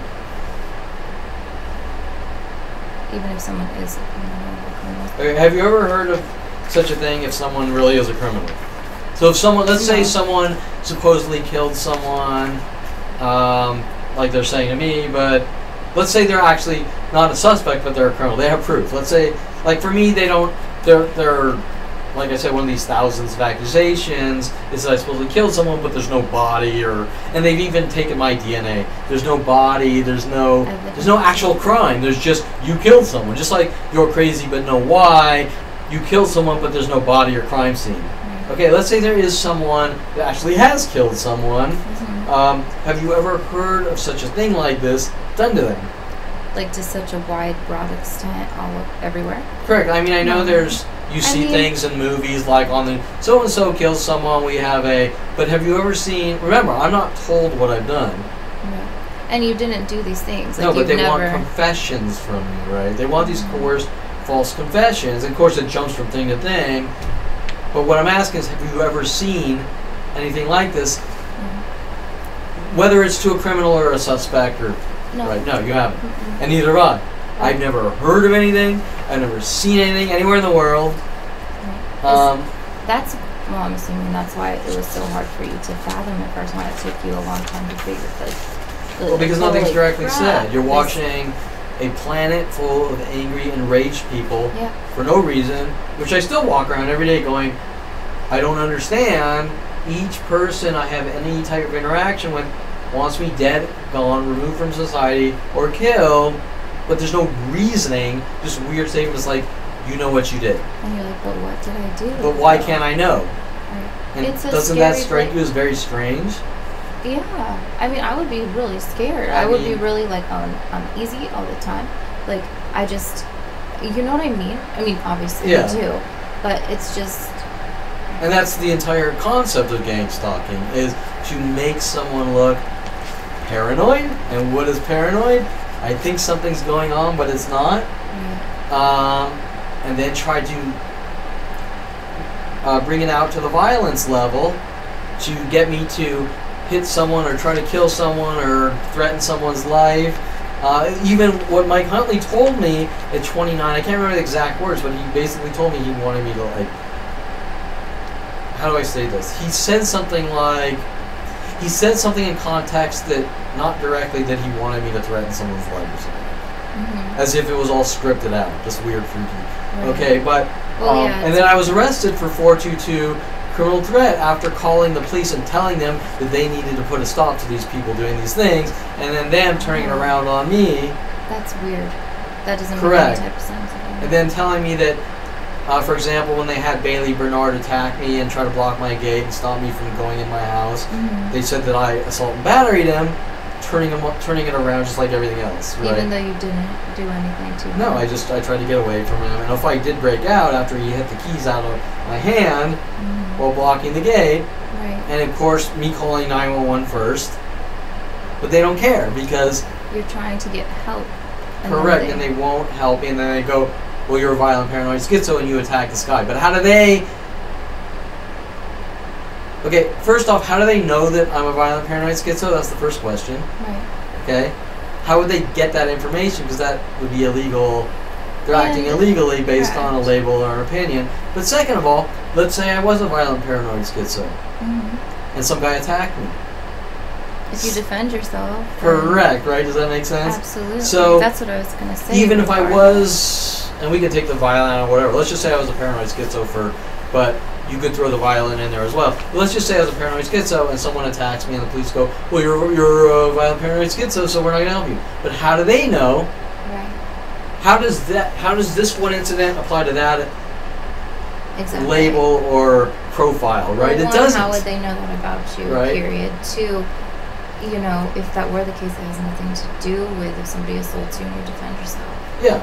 So what they're doing is just like my father and Mike Huntley told me, Kevin, you're not allowed to defend yourself. Literally, I'm not allowed to defend myself, even the First Amendment freedom of speech, or there will be harsh ramifications, which is very strange. Okay, so, do you think that I am capable of what Officer Dinsey claims while sending people like Victoria Walker after me and the endless others working the same angle since 5 years old? Capable of hurting somebody? Is that what you mean? Well, okay, yeah, capable of hurting, violent paranoid schizo, capable of hurting, a danger to myself or others, and Dinsey's most recent claims that I've supposedly threatened to kill all Starbucks customers, his older claims that I'm like the Vegas shooter or the Unabomber working with Victoria Walker. No, absolutely not. Okay, so 5 months after... Here's the thing, like 5150, like you said, it's if somebody's like a going to be a harm or could be a harm to themselves or somebody else. Like, no, you are not. Which is a temporary thing. A 5150 isn't a long-term. There's no such thing as he's a long-term crazy violent guy. No. Law and violence is based on short-term events. So a 5150, some guy flipped out and went crazy. Worst case scenario, they check him in for a temporary. He's out in 3 days unless Correct. they extend it, which that's still only 14. Correct. So there's no real such thing like Dincy's Facebook account, which says forcing people into mental institutions. That's institutionalization or that's not that okay. That putting people in institutions that he doesn't like or approve of. No, there has to be like solid ground for that. Yeah, and so to try to make Kevin look like he's a crazy, ongoing public nuisance is their agenda. But you've never been violent? No, absolutely not. Like, if I thought that about you, I wouldn't be working with you. You know, if I did not feel safe, like we sure wouldn't have been working together in therapy for like 5 months. Yeah.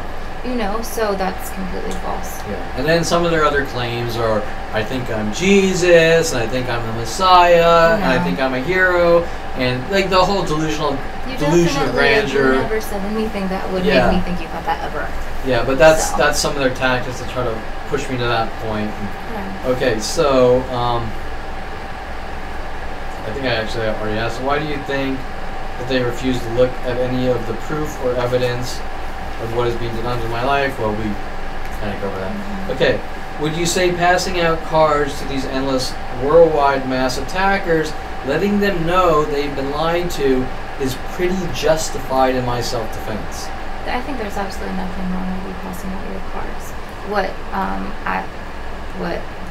lady at the front desk told me to ask you or tell you is that in this building you can't pass out cards if you don't have an office here. So I was like, okay.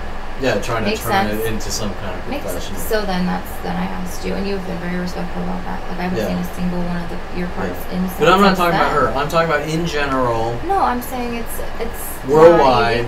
You're doing that. You're handing them a card, a business card. People do that every day. And the police are trying to say that I'm a public nuisance, and people don't want my cards. And if that's the case, okay, but like you're not doing anything illegal, is what I'm saying. Like I've seen a public nuisance, like you've shown me photos of your truck with all the cards shoved in and like all that stuff. That's different.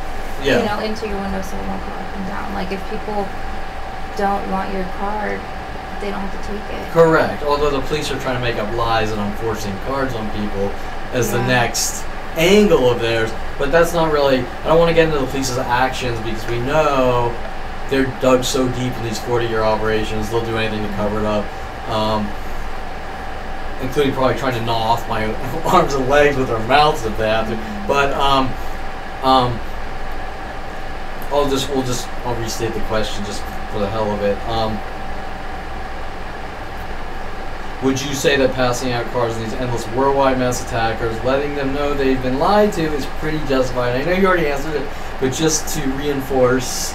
I think, you passing out cards is totally... Like, First Amendment, these people won't leave me alone, they need to stop pursuing me, stop following me, you've been lied to. All you're doing is giving information. Yeah, correct. And so people cruise around with business cards, here's a card, go to my dry cleaning business or whatever, and nobody cares. And their argument is, well, you pass out a lot of cards, but I met with person after person that wants me dead. Right. So you pass out a lot of cards, but here's the thing, like, they want you to stop passing them out, right? Correct. But are you ever going to? If the attack stops, sure. Okay. So it's like... I'll be honest with you in the video, whatever. I will never stop speaking out about the last 42 years of my life. Right. But I don't want to have to exert the energy of physically passing out cards. Like you've said. And it's all been in self-defense. Example, let's say I go to the restaurant down there and 15 people show up in black pants and white shirts, and every person in the place mimics my Twitter, Facebook, or other conversations. In self-defense, I hand them a card. This is the truth because you're taking turns in anger and rage on me, and something needs to stop. You want to stop. That's the correct. behind it. You don't want to have to be doing. Correct. So if I don't have to physically pass out cards, hand people cards, whatever, that's great. Now, is the website coming down and what I'm not saying the that. 42 years of crimes against me? No, people have the right to actively seek out the truth and read about it. Right. And that's why the police were so mad when I was writing books. And have there been complaints about your website too? From the they police keep and stuff? switching different angles. People play this game like, well, the website's doing something to my computer. I mean, just the most obscene things. I'm like, well, you know, what is it? Or like monsters coming out of the screen or something, you know? Right, yeah. And then they jump to, are there pop-up ads? Well, who asked that? Nobody will ask that. Right. Hey, here, go to my website. There's information about this stuff. Are there pop-up ads? Come on, people don't. People don't. How many people do you know talk like that? They don't, right? Unless they're like I don't know. super paranoid. I don't know. So they're trying to sort of turn things around and get me to say something. Go, this website's evil and it's a scam and this and that. But it's just text, photos, videos, and information like the rest of Totally. every website out there, every news channel out there, whatever. The only difference is we don't want you talking. So what? Go ahead. No, let's finish the Yeah. list.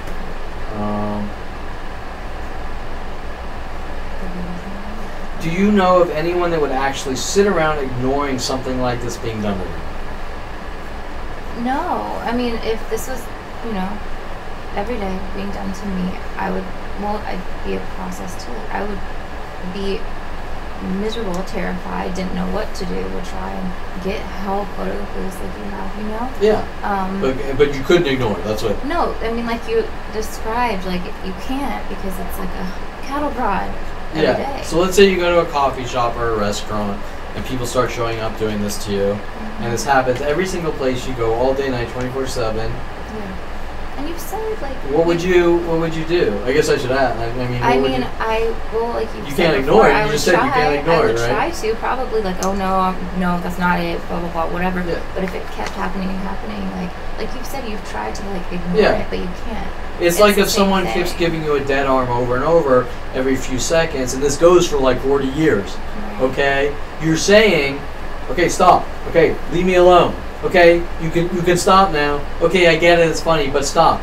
Okay, enough's enough. Okay, stop. And then you start getting away from them, and they keep following you. Okay, stop. But in my case, it's not the same guy. It goes from stranger to stranger, so they can mask it. Right? So what do you think their agenda is?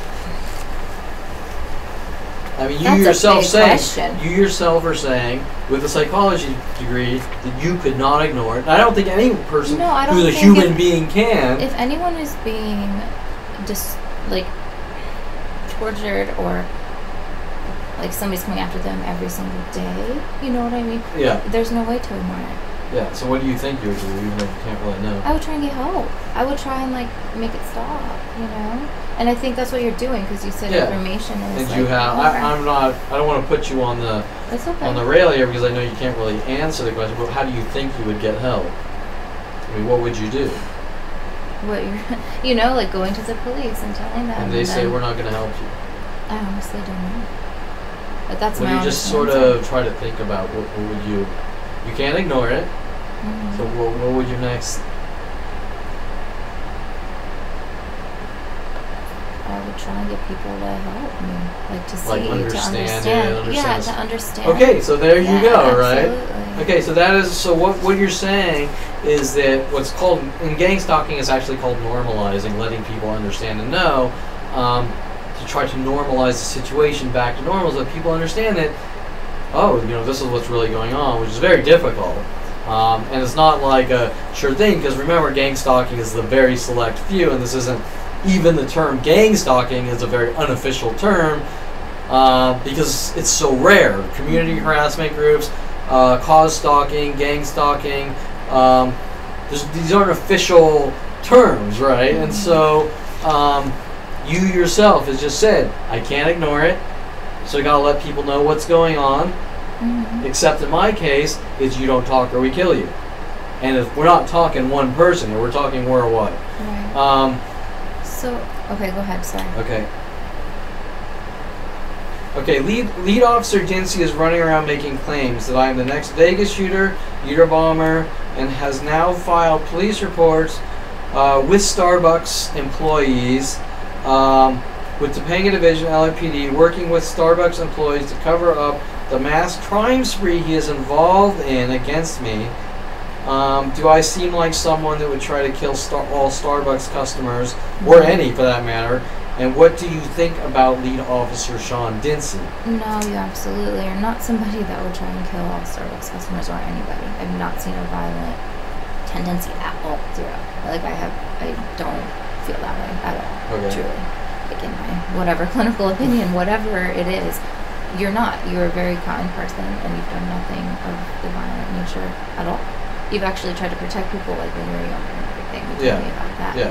So like Greg Wall, my brother trying to bash Greg Wall's correct. Yeah. And that you got in the middle and tried to stop that from Now their argument is that at 29 I snapped. I'm a crazy man.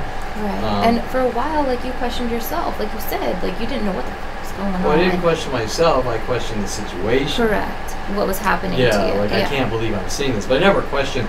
Am I a crazy guy? No, right. like you said, the situation you were willing to kind of like. It's a difficult situation for anyone to grasp. Absolutely. And I don't care if someone's sitting there, fantasizing as if it happened to them and how they would react. There's a difference between fantasizing about something that isn't going on versus what's going to happen when it actually happens to you. You never know. Now I'm going to have a surprise for you next week. I actually have video footage of the incident where Starbucks employees have called LAPD claiming I threatened to kill all Starbucks customers, and you're going to get to see the event on video showing I haven't threatened anything at all, and they got mad because I have their mass mobbings on video, and they found out that they're on video doing it. Right. So they called the Dinsey crew at Topanga Division. Did they come? They didn't come out. That was some of the things they probably wanted to ask me questions, but according to my attorney, Seymour Amster, the Starbucks employee, remember, Dinsey has broken on my property after the break-in attempts, dropping thug letters with Starbucks. Whether they're real or not, we don't know, because Dinsey's a complete nut job. And by the way, that violates all boundaries because police officers don't generally hop fences to drop thug paperwork from coffee shop corporations on you. But anyways, without getting too sidetracked, because they found out I had an entire 2 days linked with multiple Starbucks locations, and then each employee going "man" to me. That's one of the tags. Hey man, how are you? Are you having a good night tonight, man? And me narrating in the camera. See, I just went to this Starbucks, and I think I went to 4 different Starbucks in one night. Simply walked in, bought a coffee, and walked out. And each one said, "Hey man, this. Hey man, that." And I narrated the camera. You see, they just did it at this location along with all the other things. And when I walked out, the girl picked up the phone making claims that I threatened to kill all customers. That didn't happen. Correct. So you're going to see that next week. Okay, so what do you think of the reasoning? What do you think the reasoning is the police refused to be honest and held me? I think I had that question like 15 times in here, but actually, I think we jumped. That question was meant for the end, but we talked about it. Okay, what is your opinion of Lead Officer Sean Dinsey and he is doing and is involved in? I would really like to talk to him and see what he has to say. And I would like to ask, why nothing's been done to keep you safe. Well, because remember, Dinsey is a good guy for the community. He's cleaning up the community. And so he has his neighborhood watch groups, blah, blah, blah. And he's just creating a good, clean, healthy community of perfection. So what about, that's something I want to ask you too, what do you want to happen? What could happen that would make it better? You better? What would you like to see Dinsey do or whoever else? Well, first of all, when we talk about my opinion of Dinsey, which is a very accurate opinion, is that man should not be near any job with power, and technically he shouldn't be around any job. But he is corrupt criminal slime, preying off the weak to get to the top, hence now in politics running for City Council District 12, by going after good people that could possibly have problems, could possibly suffer from mental illness, might be homeless, might be an eyesore. Remember, Dincy is here to clean up the streets. But what is Dincy's definition of cleaning up the streets? Eradicate all imperfection. Okay? You've seen set-up operations of the Dincy Neighborhood Stalking Watch crew going after the homeless while trying to set me up. That lady in the restaurant. Yeah, like make me part of their mob or gang, right? Yeah, to get you involved. Okay, well think about it. What did the homeless guy do? He might smell, he might have ripped clothing, he might... But what did he do, right? Yeah, nothing that I saw. Yeah, and now that I think about it, I think there was a different person. On his Facebook account, he mentions a lady who's homeless that goes in and fixes her makeup. But what did she do? It's not a crime to go into a bathroom and fix your makeup because you don't have a house. Unless she was stealing something. Or throw some water on your face. I don't know. Because unless she's stealing something from other people that are in there taking their makeup like she did nothing wrong. No, his Facebook account. Remember, Dincy also states on his Facebook that he's going after people that have parties or preventing people that could, in the future, from having parties and stop the party crime before it happened. But there's no such crime in having a party. Right. There's noise disturbances. I have a party and it's loud and the neighbor gets angry, so the cops are called and the cop comes out. Listen, your neighbors are complaining. Can you shut it down? Sure, okay. But a party itself is not illegal. People have parties all the time. All the time. Yeah. Okay, so, but to understand Dincy's thought process, he thinks parties are crimes. He thinks mental illness people shouldn't be roaming the earth. He thinks the homeless shouldn't be roaming the earth. He thinks he's big into the pre-crime, right? Profiling. That guy's crazy, so he could be the next Vegas shooter. That guy, when he was 29, according to my family, had a mental break, but that's not what really happened. But whether it is or isn't is irrelevant to Dincy's actions. Okay, so first of all, I'm 47, so what does that have to do with 29? Okay, so what do? You run around. Well, you see that 47-year-old, when he's 29, he had a mental break, so we got to remove him from society because he could possibly be the next Vegas shooter. It doesn't make sense from a rational, sane person. No. Okay, so when I say, or more importantly, when Dincy says he's here to create clean, healthy communities and clean up the streets, his definition of cleaning up the streets is kind of like Adolf Hitler's definition of cleaning up Germany in 1940. And the definition of neighborhood watch groups isn't follow someone around all over the entire planet, provoking them with threat after threat. We're watching you and you better not say anything or we'll kill you. Has nothing to do with neighborhood watch groups. A neighborhood watch group is simply a concerned set of individuals. If they see something weird, they call the cops. Correct. So what Dincy is doing is riling up these masses to go after people, trying to make them feel important, like they're special and police officers, and who knows, maybe he's targeting the lonely divorced housewife or something and saying, I can make you feel, he's not going to word it this way, I'm going to make you feel important and help me stop crime and this and that. But like we said before, it's illegal for a citizen to try to stop crime. Yeah, I mean, I know nothing about the law, but like what you're saying makes sense, you know? Because they're not a It's simple. The training. Brittany, I'm a police officer. Look, I have a pretty badge, whether I do or not. It doesn't even matter. So that guy over there killed someone, so I want you to kill them. I'd be like, okay. Huh? And you say, what's your answer? I'd be like, what are you talking about? Like, no. Okay, you good. know? That's the correct answer. Yeah. But these people are actually choosing the opposite. Okay, so this is kind of day 2 of my interview with Brittany Henderson. And we're just finishing up some questions that we ran out of time and wanted to talk about, or I wanted to talk about with Brittany.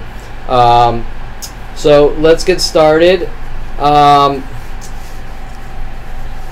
And first thing I wanted to do with Brittany was expand, and this is something we probably should have mentioned in the beginning, but I wanted to expand, and you sort of asked, expand on the tactics, the specific things that are being done to me, because without really having that basis, I don't think people understand. Sure, you could say gang stalking and I'm being stalked and people are following me, but that doesn't really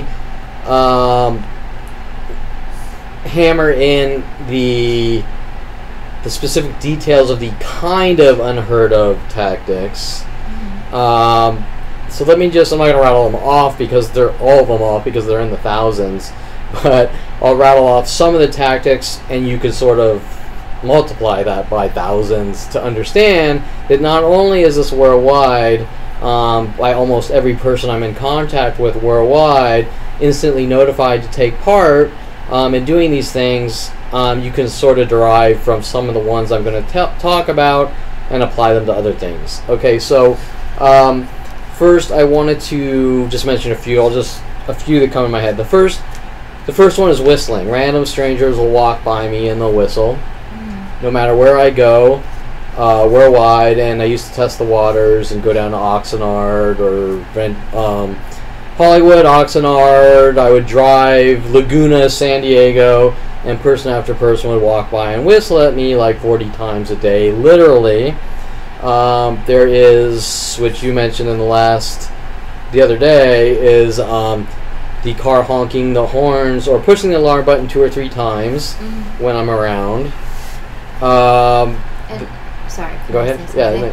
Just so, I mean, people could say that it's coincidence or whatever, but just if you could tell the difference, like how you know it's not. Yeah. Okay. So I know it's not coincidence because, an example. Remember, first of all, when this started, within 1 week, probably shorter, it went worldwide wherever I went, and I test the waters, but.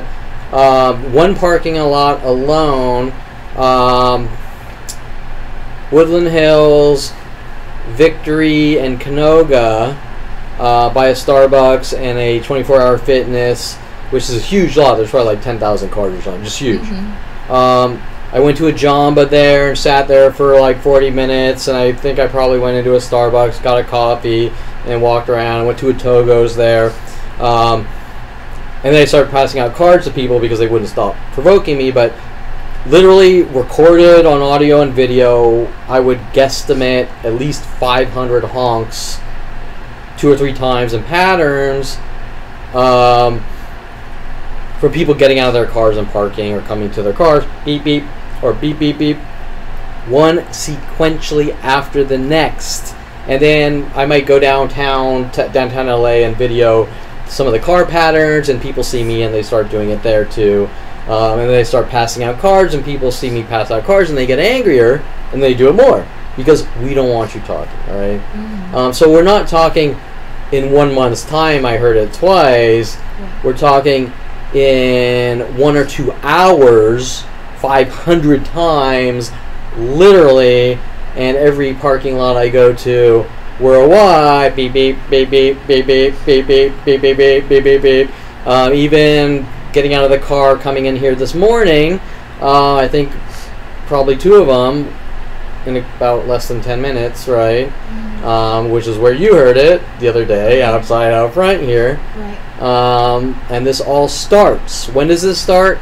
Because one time I got out of my car and I pushed my alarm button, and I wasn't sure if it was armed, so I pushed it again.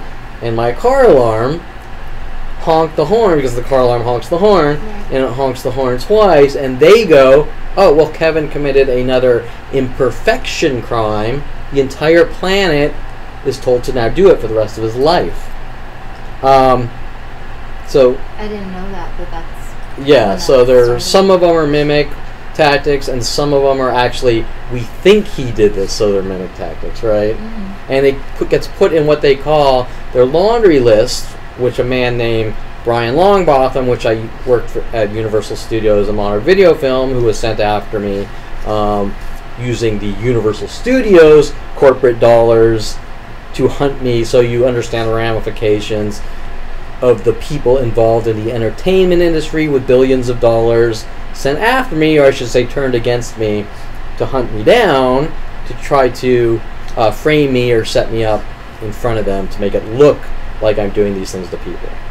I don't want to get too sidetracked, but from that, Sorry. No, I just no, that's thought okay it was because important to. yeah, because I'll start to get into specific details.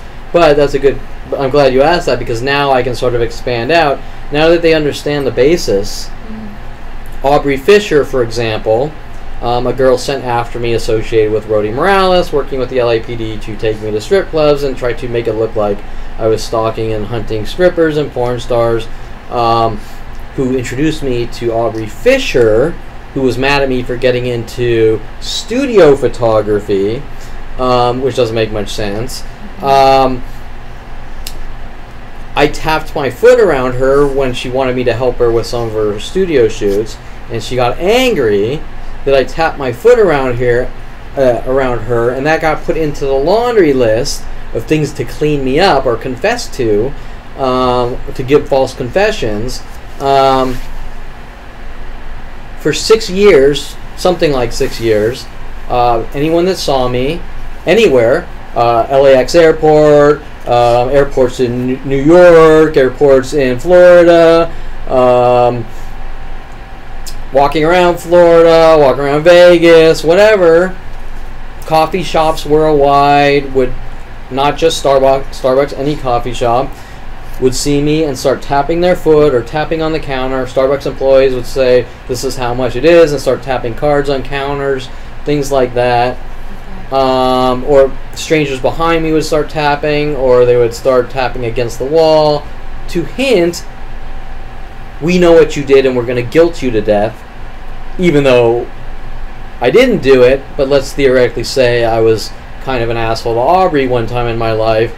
That still wouldn't justify worldwide mobbings to hunt down and eradicate someone over tapping your foot by someone. Okay, so once again, the mimics, right, we're going to tap you to death, if that makes sense. Okay, other ones, the cars, 90% of cars in parking lots before 2011, all parked forwards, not all of them, but most of them, all parked forwards. And after I parked backward once at an Encino Starbucks, now about 40% of parking lots, cars are parked backwards. Now that's hard to sort of analyze and understand if you're not watching the change, but what is obvious is the 2s and 3s groupings in every lot all across the world of cars backwards together, which is blatantly obvious, and anyone analyzing that can say that is not normal. Other things, people now follow me waiting in cars, watching me. Example, last night I went out to take a walk. About 7 or 8 cars showed up within 10 minutes. People sitting in the cars watching me to try to provoke me. We're watching you with the police death threats on video. We're watching you. And Dincy's neighborhood watch groups. Another one is people waiting in cars backwards with lights on in large groups. Got tons of video of that. And you'll notice I might drive into a parking lot, everything's normal, and within 10 minutes people either see me and reverse their cars and turn on the lights, or people show up doing these things. This is a good example. At 29, when I didn't really comprehend what was going on, I would go into coffee shops and buy something, and they would grab the credit card and they would tap it twice on the counter. Okay. And then to test the waters, I went down to Laguna Beach to a Coffee Bean, or San Diego, Oceanside, then the other way. Each and every place in sequence, grabbed the credit card and tapped it twice. Little suggestive messages like, we know you but we don't know you, to try to create paranoia. Now remember, these are in the I'm about to end this excerpt or whatever, but then there's the verbal conversations, like within the last year and a half, most of the people I talk to say man in the sentence, either around me or directed at me, like, oh hey Kevin, how you doing, man? Oh man, it's a good day, man, this. And it goes, especially around my house, to each and every single person, every Starbucks employee, every Coffee Bean employee, man, man, man, in repetition. And the reason, I'm sure you know, is if a group of people go, I don't know you, but they keep saying man 100,000 times a day, it's going to put you in a hypersensitive state once you pick up on it. And eventually, if they never stop, which remember, this has been going on all day and night 24/7 for 18 years, the motive, and it starts actually at 5 years old. With I was just going to ask you if it was before that, but that's when you started. It was, but they were different tactics. Okay. And the tactics change and grow. So they try to find weakness, and the tactics change and grow to exploit weakness, if that makes sense. So they want that reaction with the police and people like Sean Dinsey to say Kevin's a violent, paranoid schizo. We need to remove him from society. You know, we could question the whys all day and night, but nothing's going to be justified. Right. Yeah.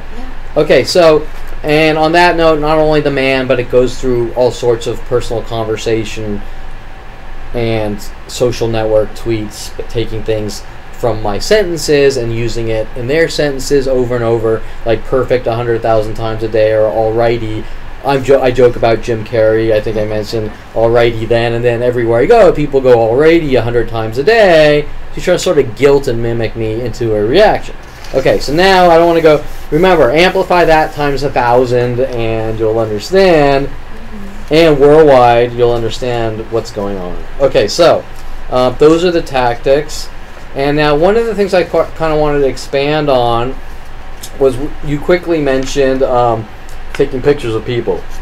And I think that's an important topic because Officer Toro shows up at Encino Starbucks saying, if you ever take a picture of a person, I will exercise the law in my own way. I don't think his real name's Officer Toro because he freely gave it to me, hinting about people sent out for me in Southern Oregon State College, but that's irrelevant. He was wearing a badge with a group of police officers in a car.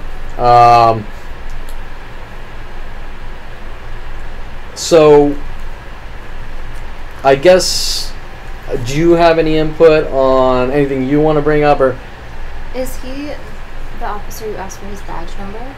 No, that was Jensen a little bit around the same time. I think Jensen was right before that. Okay. And the taking pictures of people, was that like in a specific place, or what was that? Well, there's a certain progression. See, I got into photography to create art. Yeah. Obviously, Aubrey Fisher got mad that I was getting into studio photography. Now, this is we're not going to have time to go into their reasonings, that they don't want me into studio photography, or Mike Wexler was sent after me in 1996 taking a film photography class, which is very strange that they don't want me having any piece of equipment on me that can basically capture my surroundings on a film plane, or now a CMOS sensor, because if I go out and take pictures, there's so many people taking turns on me that the people in the frame, whether I'm directly taking their picture or they just happen to be in the frame, like if you're at Disneyland and you take a picture of your friend and there's 100 people in the background, right, which clearly isn't illegal, there's going to be accessories to murder, which let's call this what it is. It's an extermination campaign. And so the police don't want me having any proof or anything that I could ever use to defend myself, saying, look, this is what's going on. Hence, we're not going to allow you the 10 terabytes of information you have, the endless death threats on video, it's all inadmissible as evidence. Yeah, sure, okay. Right. That's okay. That made sense to me. I was wondering why they would say taking photos. You couldn't take photos because that's Correct. Not illegal. You're not doing Correct. anything wrong. I've seen your artwork, just amazing, So okay. Yeah. So what happens? I kind of got sidetracked. What happens is, I buy a camera, they flip out before it even arrives in the mail. They flip out. Okay. They don't want it. And then maybe I go out and I want to learn the camera. So maybe I go to a coffee shop and I have an instruction manual, and people start showing up asking me all these questions, like these interrogation questions. Are you a photographer? You're not allowed to have a camera if you're not a photographer. Just the weirdest things, right? Right. Trying to make me think that I'm doing something wrong. Okay. I even had a guy, I think last night or the night before, ask me if I was a photographer to try to intimidate me, right? Okay. Well, what does it matter if I'm a photographer or not? I'm allowed to have a camera. Nobody cares. And you can tell, like, by the way that he asked you that it wasn't just, like, a question. Oh, yeah, by the clothes. Like, for example, he's wearing camos, which is one of the tactics and groups. He pulls up in a white car with a black hood, and about 50 yards down the street, someone pulls up another white car with a black fender at the same exact time. Okay. A girl walks out a couple minutes before that of my complex, walking dog with black pants and a white shirt. You mentioned last time about you've seen the black and whites. Yeah. Okay, so you can see all these things going around, happening with these coordinated groups, and then he's asking interrogating questions that nobody could care less about. Okay. And the truth be told, we all have cameras. We all have cell phones with cameras. So we're all photographers, and we're all taking pictures. If you really want to think like they do, yeah, it doesn't even matter, right? There's no argument here, right? Yeah, you're doing nothing wrong. Nobody says you have to make $500,000 a year to have a camera in photography. You can be a hobbyist. It doesn't matter. Exactly. Yeah. Okay, so needless to say, what happens is I get the camera, they get angry, the attacks get larger and larger, and then what are you going to do? Well, if people don't leave you alone, you're going to start either videoing the incident or taking pictures to show, look, these people are hunting me, right? Look what's going on. And then you're going to do what I did, is you're going to go to the police. And you go, look what's going on. I'm being hunted. I'm being stalked. And in my case, the police, because they're accessories to murder, Don't want to see going, you can't take pictures of people and this and that.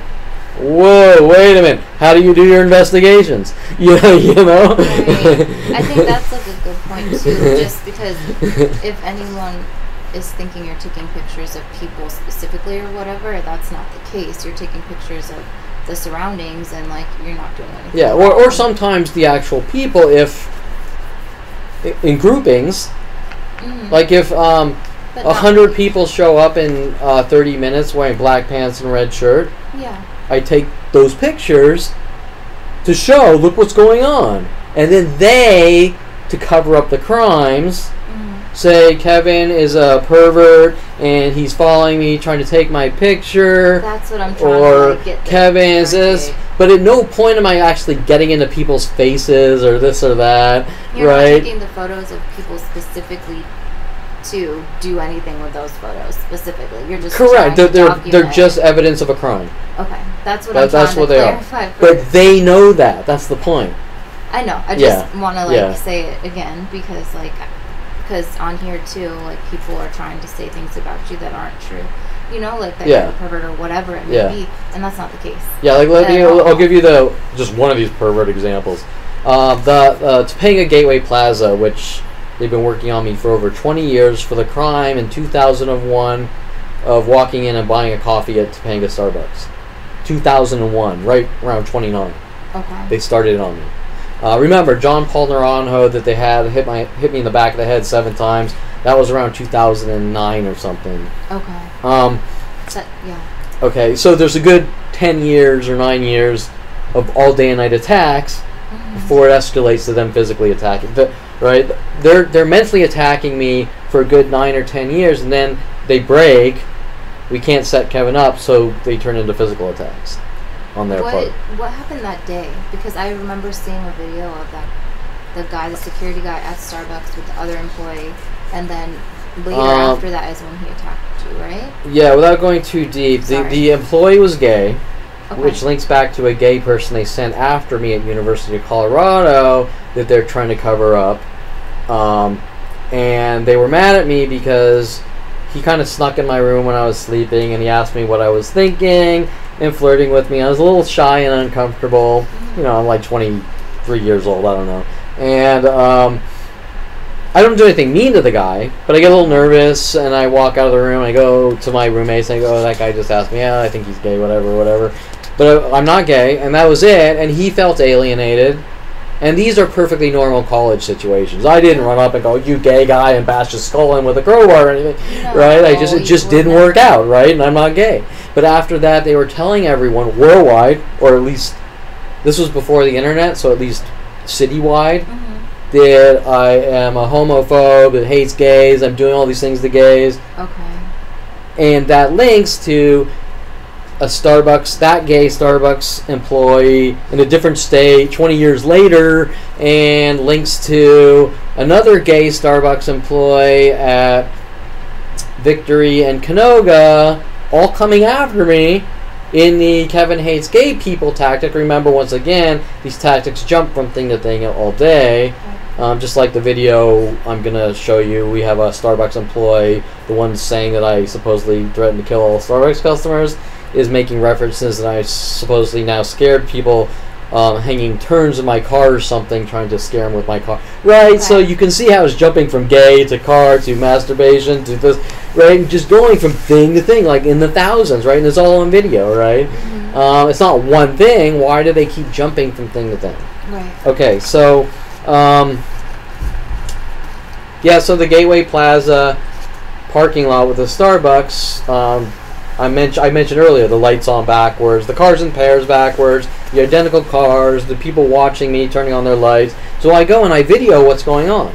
Yeah. And they get mad. And they say... And, like, one girl in a yellow X-Tiara, which actually I think lives in the Met, or she actually...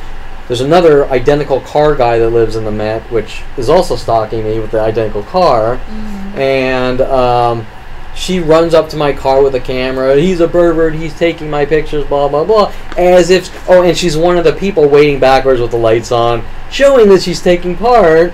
So she gets caught sort of taking part, but then she probably says, you know, oh shit, what do I do? Now I'm videoed an accessory to murder. So she has to cover it up. So she runs up, all on video, with her cell phone videoing me as if I care, because I couldn't care less. Right. I have nothing to hide. And so, he's a pervert, he's taking my picture, while videoing me, and it's like... And then I just, nicely drive away, and they follow me, showing their anger and rage, how they follow me from place to place around the lot, just like you saw the security guard. Oh, yeah. Yeah. And everyone's always mad at me for defending myself, which is a situation I shouldn't have to be in the first place. Right. Because the police are supposed to stop these things, but the police are telling them to do it. Did that just happen with the girl? Or No, that was maybe a year and a half ago. Okay. Yeah, but these are like daily incidences for me, because the common problem, or the main issue, is that nobody thinks this is wrong, just like all the people in Adolf Hitler's regime didn't think killing Jews and minorities were wrong, which most normal, sane people will sit there and they'll like question and fathom it, like, how could that be? Right. But it happened. Yeah. Just like Romans killed Jews and whatever, right? It's like, right. Any I mean, genocide. yeah, I mean, awful. mass genocide based on different races and cultures have gone on throughout our entire existence in humanity.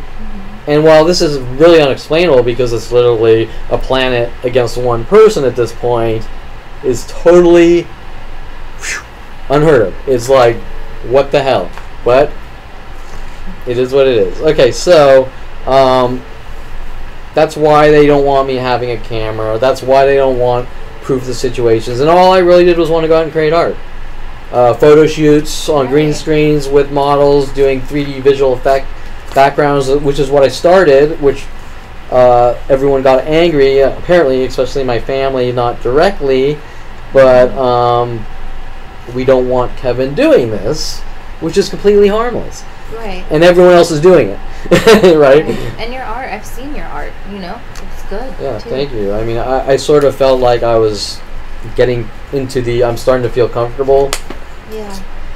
And more importantly, comfortable learning how to pose people, because that's really difficult for me. Mm-hmm. And combining it all, but like everything else in my life, it's all sabotage right from day one. Okay, so Starbucks and everyone else is trying to say that I'm a so Starbucks and everyone else is trying to say that I'm a public nuisance, Right. especially Dincy and the judicial system, to cover this all up. Right. So, who have they said this to? Like that you're a public nuisance, or who says that to you? Like, Well, that was some of the actual judicial charges, because hey, Kevin, you won't stop passing out cards, and then they make up the lies. You're forcing cards on people. Okay. Right, I've never forced a card on people, and all those incidences are on video, and half those incidences are all setup attempts by them on video, which my lawyer has seen, and nobody sits there and goes, this is wrong. They keep lying, going and trying to force cards on people, but nowhere have I. No, and here's the thing, like, if someone, like, I've seen even in this building, if somebody asks you to not put the cards in the building or whatever, like, you don't. Yeah. You know, so it's not like you're forcing them. Yeah, but then they'll play these crazy games. Like, I might hand someone a card, and then I'll walk away, and then they'll go, and they'll follow me, and they'll go, I don't want your card. Okay. And try to force it on me, and if I put me in a position, like, if I don't take the card back, I forced it on. Like, weird things that don't make any sense. Okay. Or Elsie Sandoval from my father's office. I start passing out cards, like you do flyers on cars. So she's running around, literally, and remember, this information goes worldwide, with the police saying that I'm somehow trying to jam people's windows shut with cards. Which, if anyone has the common sense of a 10-year-old, what makes more sense? You're trying to get people to stop attacking you? Or you just had an epiphany that today I'm going to wake up and jam people's windows with cards that says I'm a target and people won't stop attacking me. Right. I mean, let's be realistic here. I've seen a picture of your vehicle with cards jammed in it, but I've never seen you do anything like that. So they were doing that. And so all these arguments are similar to that weird reversed thing. And then we actually have women that actually, working with the police, have slapped me and tried to force cards on me, and the police don't care. Right? It's like, actually has done it, but they don't care because they're all working with the police. And of course, when she heard Dincy's name, that's when she flipped out, showing that she was like a Nazi. Who is this person? It was some random girl at a Starbucks on Canoga and Oxnard. Okay. Recently? About a year ago. Okay. It's on video. I never had a chance to edit it. Oh, and then of course the Starbucks employees say I hit her. And I go, well, it's all on video. And then they get angry, of course, and they ramp up their attacks, right?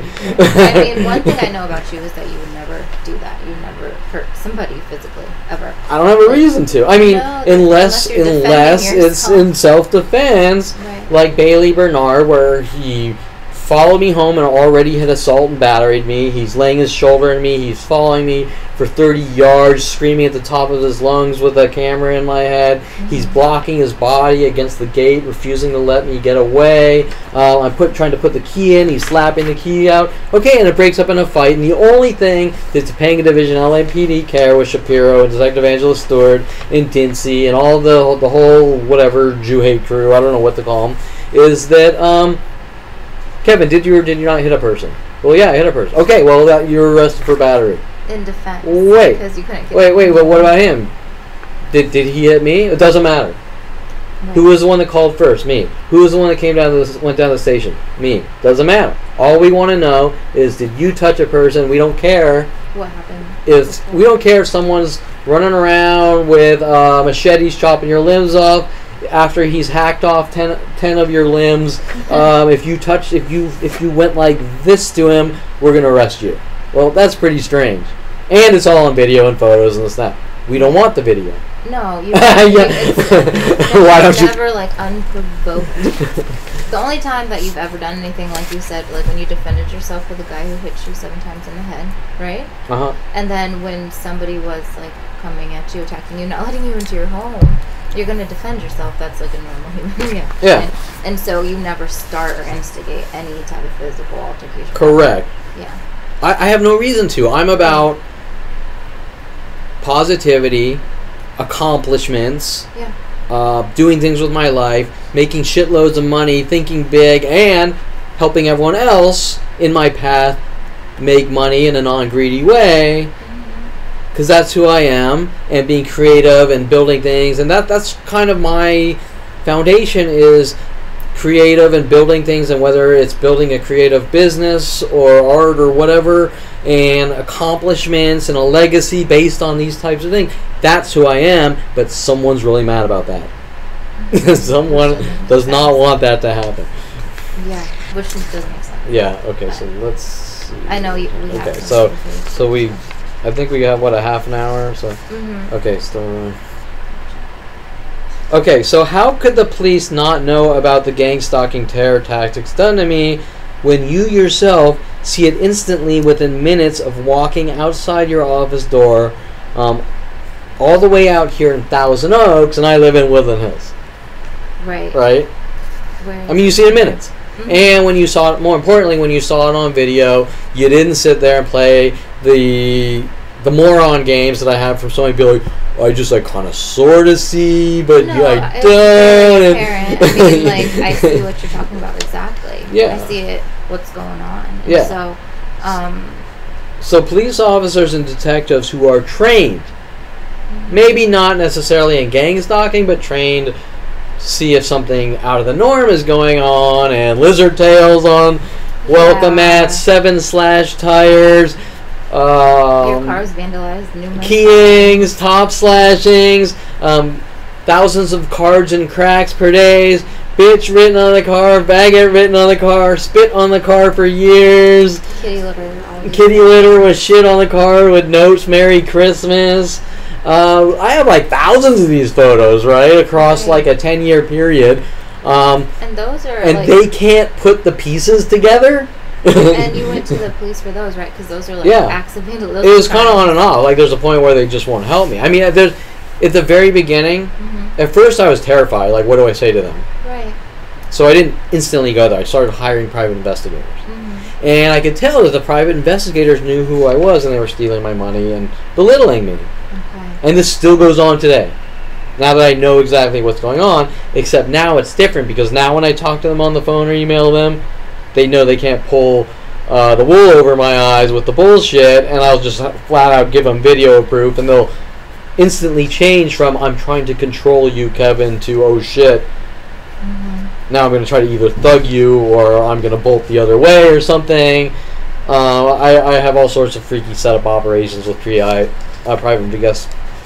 private investigators like Empire trying to set me up for cover-up operations for a girl named Julia Sophia who was hunting me down on IRC and things like this with Rhodey Morales. Actually, I'm pretty sure she was Rhodey Morales. Rhodey was posing as a girl on IRC before he befriended me. What is IRC? Internet-related chat back Okay. in the 1994-95 when the internet was in its infant form. Chat rooms were text-based. I remember. Okay. Yeah, and so telnet sessions, text-based chats, and email were the big things, and then there was a simple browser, which I can't remember the name of it, that came out, and then AOL came out, which, if you're my age, you'll remember, and they changed everything. But okay, but remember, this all starts. This really gets bad for me in '94 with the internet. And my brother wanting me to see it. Is that 29? No, that's more like 23, maybe 22. So before. 23, 24, I think. Okay. Yeah.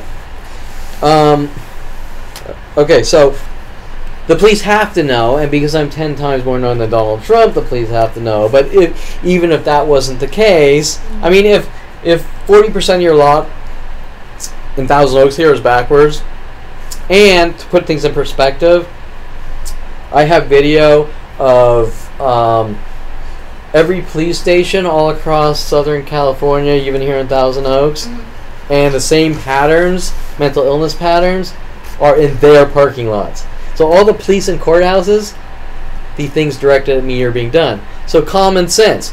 If you're a police officer or you work in the judicial system and the things are being done directed at me in your own parking lots, how could you not know? Right. Okay, well, that's all on video. Can I just ask one question? Sure. Just so what about the people that would say that could happen anywhere and that's like not proof and all that stuff? Well, see, that's kind of what they do. See, you sort of have to understand how things start. Things start a certain way. For example, I park backwards, and then I'm sitting in an Encino Starbucks. Remember, I was going to do Encino Starbucks for about 5 years. And every single day, for every couple of minutes, I was provoked by one person sequentially after the next. And this is every Starbucks, every coffee bean, every restaurant. But trying to find peace at this location after seeing a therapist, Alex Lazar, who wanted to cover up what I knew. Literally thousands of people would show up per hour in the parking lot working on me. And so 90% of the cars are parked normal. I parked my car backwards once. Then where I'm sitting, cars start to park backwards. So they all go from forward to backwards where I'm sitting. Okay. Now, after enough's enough, I start getting this on surveillance video and photos. Now they got to cover up the crime. So how do you cover up a crime like that? You tell everyone to do it. Right. Now, Okay. Kevin, if everyone does this, Right. you're crazy because you're different and you think differently. Okay. But it That's didn't okay. start that way. I watched it all progress, not just with the cars, with the whistling, with the tapping, with the you can't have a camera from my own father. That's what your dad said too. Well, he'd play these games like you always have, even though I didn't. Once in a while, I would take the camera to the office and on lunch go out and maybe test some new lenses and go out, and my father would get mad. Okay. And his way of dealing with some things is not communicate. Kevin, I really don't want you to have a camera when you come to the office. Okay, sure, Dad. Right. Fine, done deal. Right. That's how normal human beings communicate.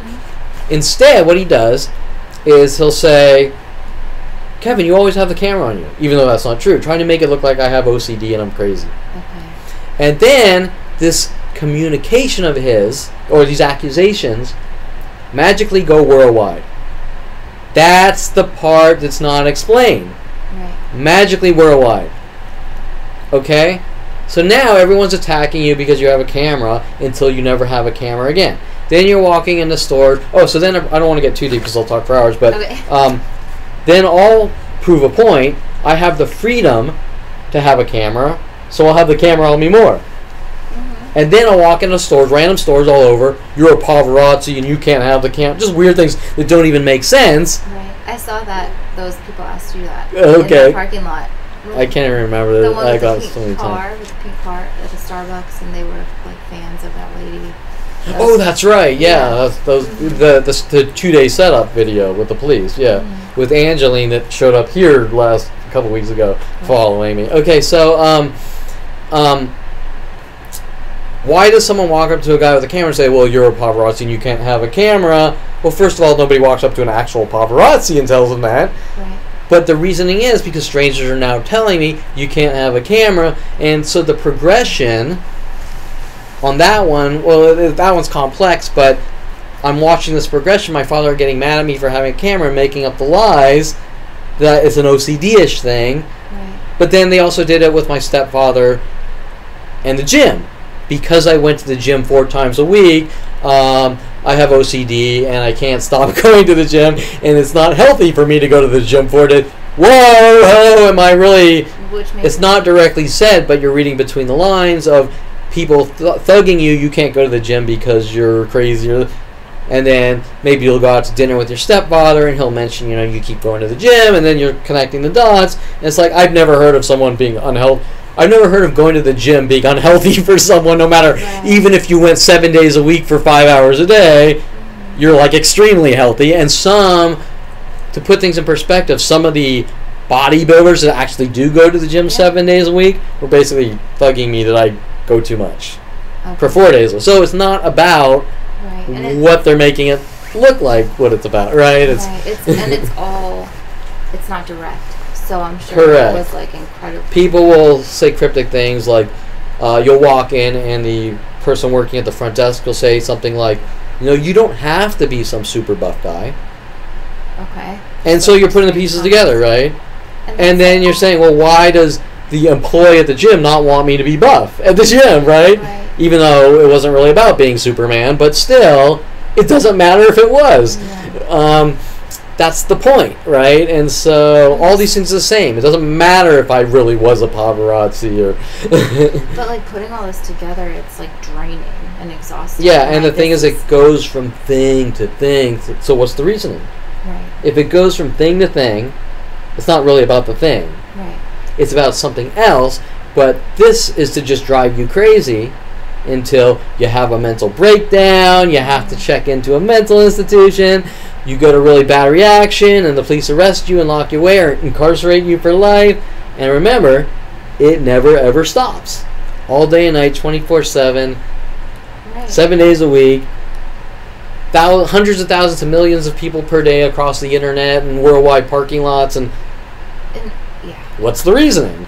Right. I mean, what do you think the reasoning is? I mean, like you said, the psychological aspect of it, you know, like trying to, well, I mean, it would make me feel crazy. But there's got to be a Yeah. reason. They're not doing it for no reason. The actual reason? Yeah. Well, what do you think? I know that you don't know the actual reason, but Right. what do you think based on your psychology degree? Is this something that sane, rational people do? Well, no. Okay, so Of course not. so so then, if sane, rational people don't do it, then why would they do it? Well, they're not sane, you know? Okay, but true, but they're coordinating it. So if they're coordinating it, they have to have a logical reason, correct?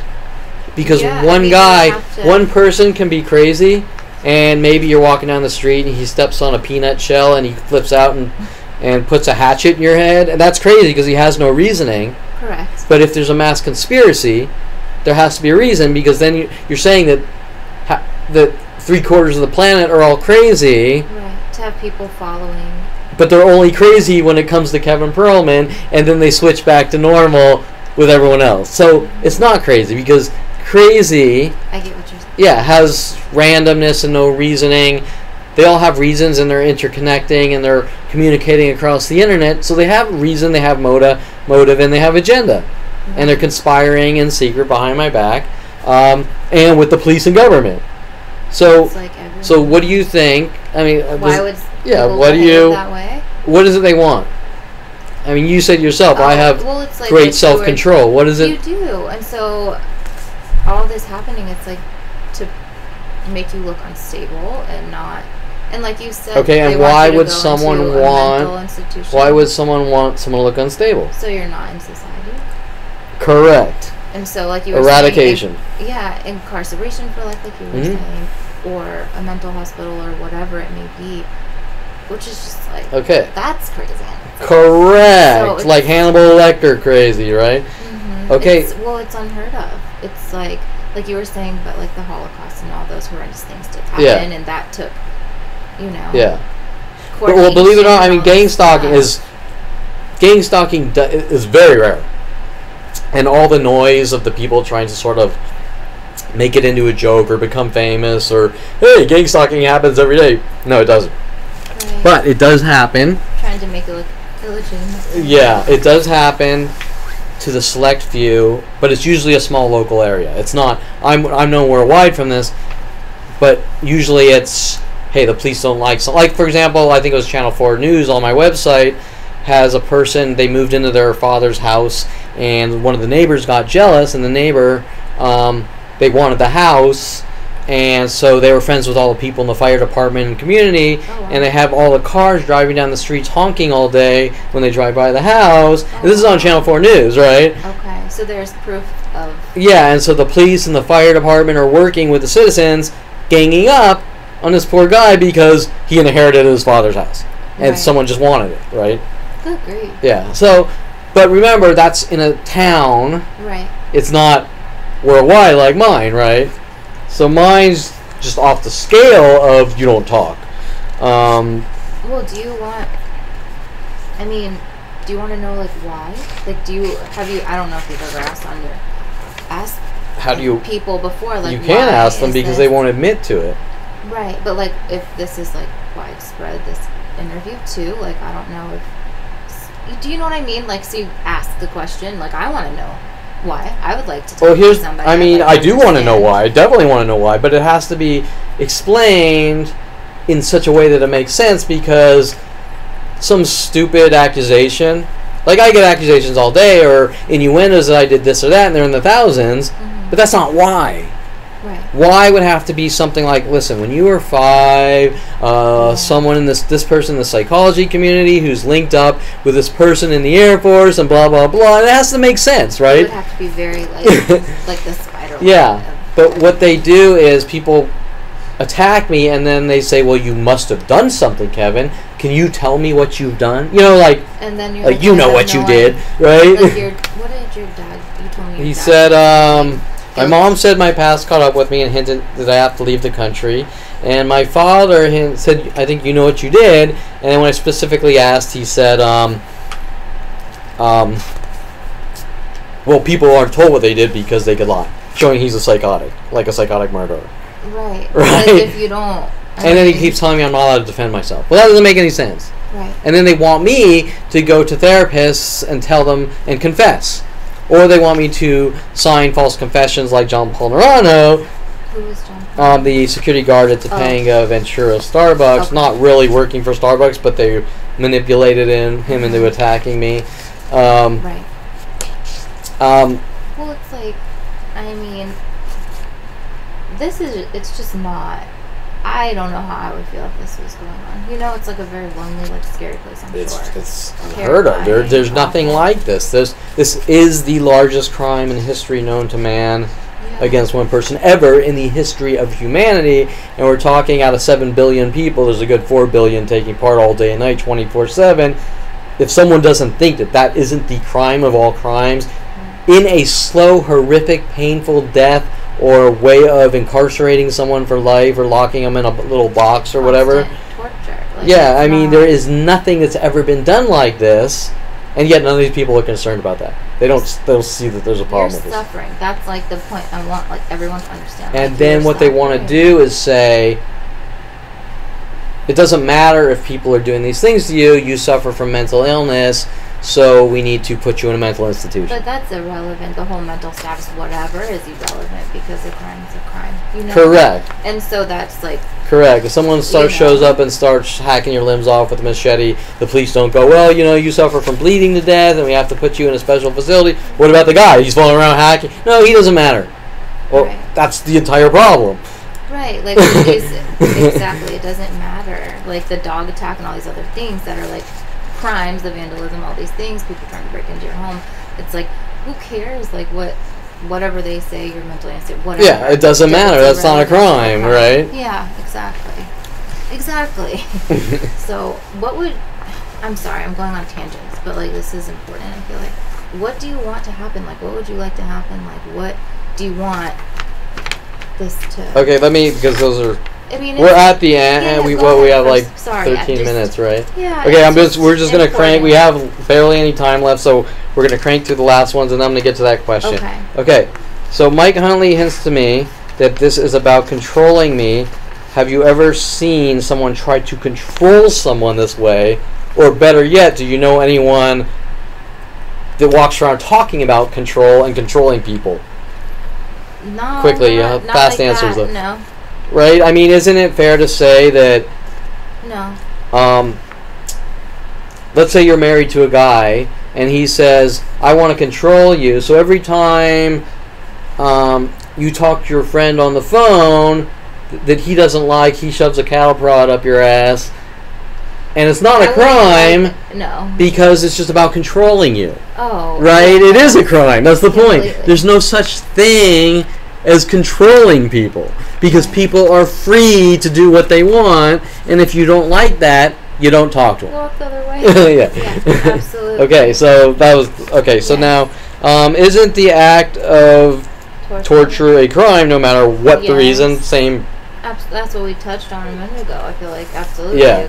Torture is a crime. Yeah. So Dincy's neighborhood watch groups were following you around and thugging you and provoking you all day and night, 24/7, like the 7 cars that showed up last night, waiting for me with lights on or off last night or whatever, and the people coming out over as I walk out saying "man" to me over and over, or psychological torture tactics. So it's just because he wants to control someone and it's not a crime because he's controlling someone? Well, that violates my freedoms and constitutional rights protections and results in something really bad happening to me. Also known in law called damages, whether it's damages to me stopping from breathing, damages to stopping me from making money on a civil aspect, or damages, whatever, but damages. Okay, so we don't have much time, but having anything else you want to talk about I guess like the question that I asked you, because obviously like the physical harm that has been done to you and like the vandalism and all that stuff, that's easier. Those are like hard evidence facts. Like the psychological stuff that's being done and has been going on for so long is harder to like concretely, whatever, and like easier to deny. But do you know what I'm trying to say here? Like the facts, like they vandalized a car, like that's a crime. Like you got so I understand. by a dog. Okay, but you so have all this video of all these other things. It's just so no, I can answer this because I think and I have some of Brittany's questions from the end of last week, which we ran out of time written down here. What? Okay. Oh. Okay. Well, first, what am I hoping to get from the interview? Yeah. I think not only do I need to be acknowledged based on the facts, proof, evidence, the horrific, unspeakable, unimaginable situation that everyone's trying to cover up. I think it is important that people like Brittany that see it, which is the select few that has the balls to say, this is not right. This is unacceptable. Okay? And she has a psychology degree, and I think it's important, even though it doesn't, no offense to you, it takes a 10-year-old with common sense to understand what's going on, but because Brittany has a psychology degree, she could understand the psychotic personalities of control or whatever. My father, who knows what happened to my father for him to be like this, and who knows what happened to my mother for her to be this crazy neurotic, I'm digging for anything to try to fix you to death or whatever, right? I mean, well, and the emotional torment that you constantly endure day to day. I want people to understand that, and then what can be done so you don't have to suffer in that way. Yeah, and so why does my website exist? That was one of your questions, I think. Well, that's a good question, but okay, why? And this was a big one because people are trying to cover this up. But you wrote that on the paper as we. The website exists on multiple levels. The first and foremost is to put a stop to this mass attacks to me so that I can stay breathing, have a healthy life. I'm 47. 47 years have been stolen from me. It would be nice to know that even though I could probably never really have a normal life, that at least I can have a life without angry, enraged psychopaths running around saying, you don't talk or we kill you and this and that, with worldwide groups helping them and the police and government. Okay, so first and foremost is to normalize the situation like we spoke about, so people understand what's really going on. The truth, what's really going on, whether people think I did something or not, that's their own baggage. And that's not my problem. And if someone wants to actually have a real crime of a magnitude that matters, other than tapping your foot, for example, LAPD and Roddy Morales say I killed someone, but is there a body? Is there a crime scene? No, there isn't. And as this jumps to thousands of other things, if there's no body and there's no crime scene, then there's no person killed, and therefore there's no argument. And just to state it, you've never killed anybody. Correct. The facts are not even remotely close. No. And if they're going to say that I was driving and I farted and the fart smell varied from my car to someone else and they smelled it and it caused an accident, well, that doesn't quite count, just like the foot tapping. No, you're not a violent person. You would never cause harm to somebody intentionally like that. Yeah, and so the point is, I can't control a bunch of witch hunters' paranoia, but that doesn't give them the right to hunt me down and kill me. No. Right? And that is unacceptable, and that is the entire police's job to stop that and make sure that doesn't happen. Okay, so the second reason is awareness that you are not safe. You are not protected. You are not safe. You do not have constitutional protections, freedoms like we were all promised in the United States of America. And even though we are all ingrained and reinforced to talk about this is the best country in the world, which might have been in the 1950s or 40s or 20s, we are no longer the leader of freedom or capitalism. We are at the bottom, And we have lots of nut jobs in our broken government with like NSA running around with their government paranoia with control issues. But back to my point, no one is safe, and if this is going to happen to someone like me, it's definitely going to happen to a lot of other people, and it's going to get a lot worse with technology and things like deep learning coming around, which you can bet that organizations like the NSA are already using for all sorts of profiling algorithms and things like this. And I'm not getting into the technical aspect. You can research that on your own. And most importantly, because this is the largest crime known to man against one person of unfathomable things done to him, people need to understand, for historical sake, what has happened, what did occur, what is still going on, so that it never happens again, just like we do with things like the Civil War and the 1940s, World War II, or whatever, so that people can understand and learn from what's going on. But more importantly, checks and balances within our government. It is up to you, the people. The government, they don't care. They want to own you. They want to control you. They want Patriot Acts and FISA Acts to bypass constitutional rights and protections. But it is up to you, the people, to stand up against this tyranny and put a stop to it, because they don't care. And if nobody speaks out, it's just going to get worse and worse. And what do I want to happen? Well, several things. I feel that people do need to be held accountable for damages. Just to acknowledge. To acknowledge the situation, to speak the truth about the situation, instead of running around saying you don't talk or we kill you, and the truth can't come out because of this or that. Well, it's too late. The truth is out. And people are going to have to park their cars backwards for the rest of their life or until I'm dead. And that says that that's more important to these people than simply saying this is wrong and it should never happen again. And that's weird to me. But the truth of the matter is, I don't care if right now you're parking your car backwards to get at me because you're angry about some lie that you've been told. Your kid, this could be done to your kid just like it was done to me for no reason at all. And then what are you going to say? Right? All of a sudden, you thought you were the good guy because the Dincy crew, the 40-year Dincy crew and Mike Huntley crew said, help us hunt down and kill or eradicate Kevin Perlman. And then they turn and they take your kid and they do it to your kid because you know what? They don't care about you. They do not care about you. They are using you as tools to get at me. And I guarantee that they will throw you under the bus while they sit back and eat donuts because they don't care. And while you might feel important because you're taking part in what they want you to take part in, trust me, it's not making you important. It's making you look really bad. Right? And history is going to judge that.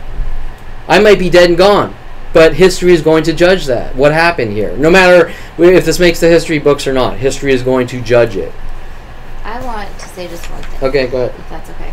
I want people to know you, like the person you are. I think that's important. I think I was robbed of that starting at 5 years old. You're a good person. You are. And you are very smart. You're creative. You're driven. You've done all these incredible things throughout your life. Even though you're very modest about them. But you are. Like, you're a good person. Like, you're caring. You're always very kind. You're always very, giving. Like, you've never done a mean thing. Like, I've never witnessed you be mean to anybody. You're I'm human. Civil.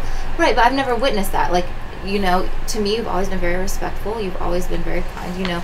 Yeah. You're a good person, and so I want people to know that about I'll say this because I don't want some. Thank you. That's very kind, and I think it's fairly accurate. But I don't want some facade because I just want to say I want to say I am human, and I have been an asshole from time to time. Who hasn't? And most of those times were from people that were assholes to me. Right. But we all have our moments. But the point is that human beings vary in emotions. Totally. And it's not because you tapped your foot around someone that didn't like foot tapping or thinks. Even if I did be an asshole-ish person to Aubrey Fisher and tap my foot to provoke her, that wouldn't define my entire existence. That's the point. Exactly. And so that is... That's what I want. So people can understand how smear campaigns work and defamation, slander, propaganda. Right. They leave out all the good things. One human error, mistake, or whatever doesn't define this person. Like you know what I mean? Everybody makes mistakes. Everybody messes up. Like, you're human, but you're a good person, like, at your core. Yeah, I thank you. Everything I've seen points to that, So I just want people to know you. Yeah. Like. Well, I think that that's what it's supposed to be about. Is that and that's the point. Is that if you date a guy, and the guy hates your guts, and you break up, and then you go and you meet some new friend or you meet someone else, and then we get along because he got to know you. Right. But that's not how my life works. What happens to me is I date a girl, we go out to dinner once, she thinks I farted during dinner, she runs out and somehow the entire planet, just like Mike Huntley was saying, with the Crocodile Dundee, I tell Wally and he tells the town, whatever, with his little cryptic, we're collecting information to use against you, to give to the world, with the government. So I fart during dinner, she gets offended, Kevin ruined my life, and he's a troll, whatever a troll is, something out of Lord of the Rings, I don't know. And Kevin trolled me, and now there's a worldwide campaign to kill me because I simply went on a date and it didn't work out. Right? You want people to get to know you. You want to be given the opportunity. Yeah, that's not how it works. I'm not saying that everyone has to mess with me, but what I'm saying is I should have the right, the fair chance. Like everyone else, look, I went out with you, it didn't work out. I went out with you, it didn't work out. And that's how it normally works. You keep meeting people until you meet one that you mess with, and usually the information isn't collected and disseminated from each and every one to use against you in some kind of global stalking network system built by the government to eradicate you, right? You want like a blank slate, no judgment, like no judgment or whatever. Well, there's always a level of judgment, but it's not judgment, it's the action. Correct. You just, right? I mean... Everyone's going to judge. Well, everyone yes, but not, you know what I mean? They don't act on it, right? Based on these things that are not true. Like, I want people to, like for a second, kind of put all that shit aside. Sorry. And, like, get to know you and talk to you. Yeah, well, I think most people, when they meet someone at first, there's some kind of wall. Of course. But they're willing to sort of take the time, and it's not a personal wall, it's just a human safety wall. Yeah. And they take the time to let you in and know more, and if they start seeing I don't like this person, they back off like I do. But once they start to get to know them a little bit, like, I want you to have the opportunity for people to start to get to know you a little bit. Yeah. Instead of, Yeah, and my problem is that I can't get to know anyone because they've been given this laundry list of lies, literally in the thousands.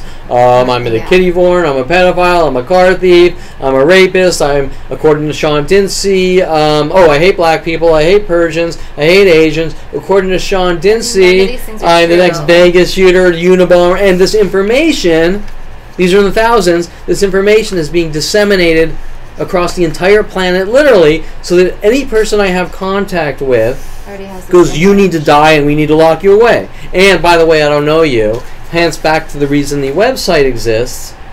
With that being said, if every person I meet has a preconceived notion that I've committed 1,000 crimes, then they need the opposing argument. Right? Absolutely. So that's what that's what I was trying to say. Yeah. So. There's two sides to every story, and I used to joke around there's three sides to every story. Mine, yours, this side, that side, and the truth. But there's two sides to every story, and at no point should there be a one-sided government propaganda against me since 5 years old to the entire planet. Right. Yeah. Absolutely. Anything else you want to... Not off the top of my head. I just want people to get to know you.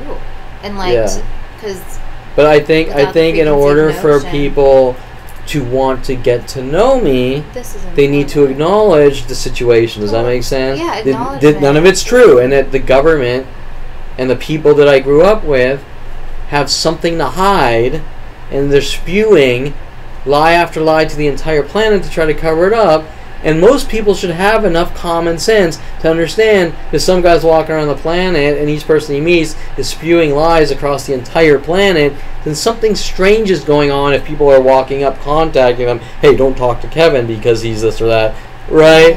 Yeah. And it happens on a city to city or state to state or at this point country to country level.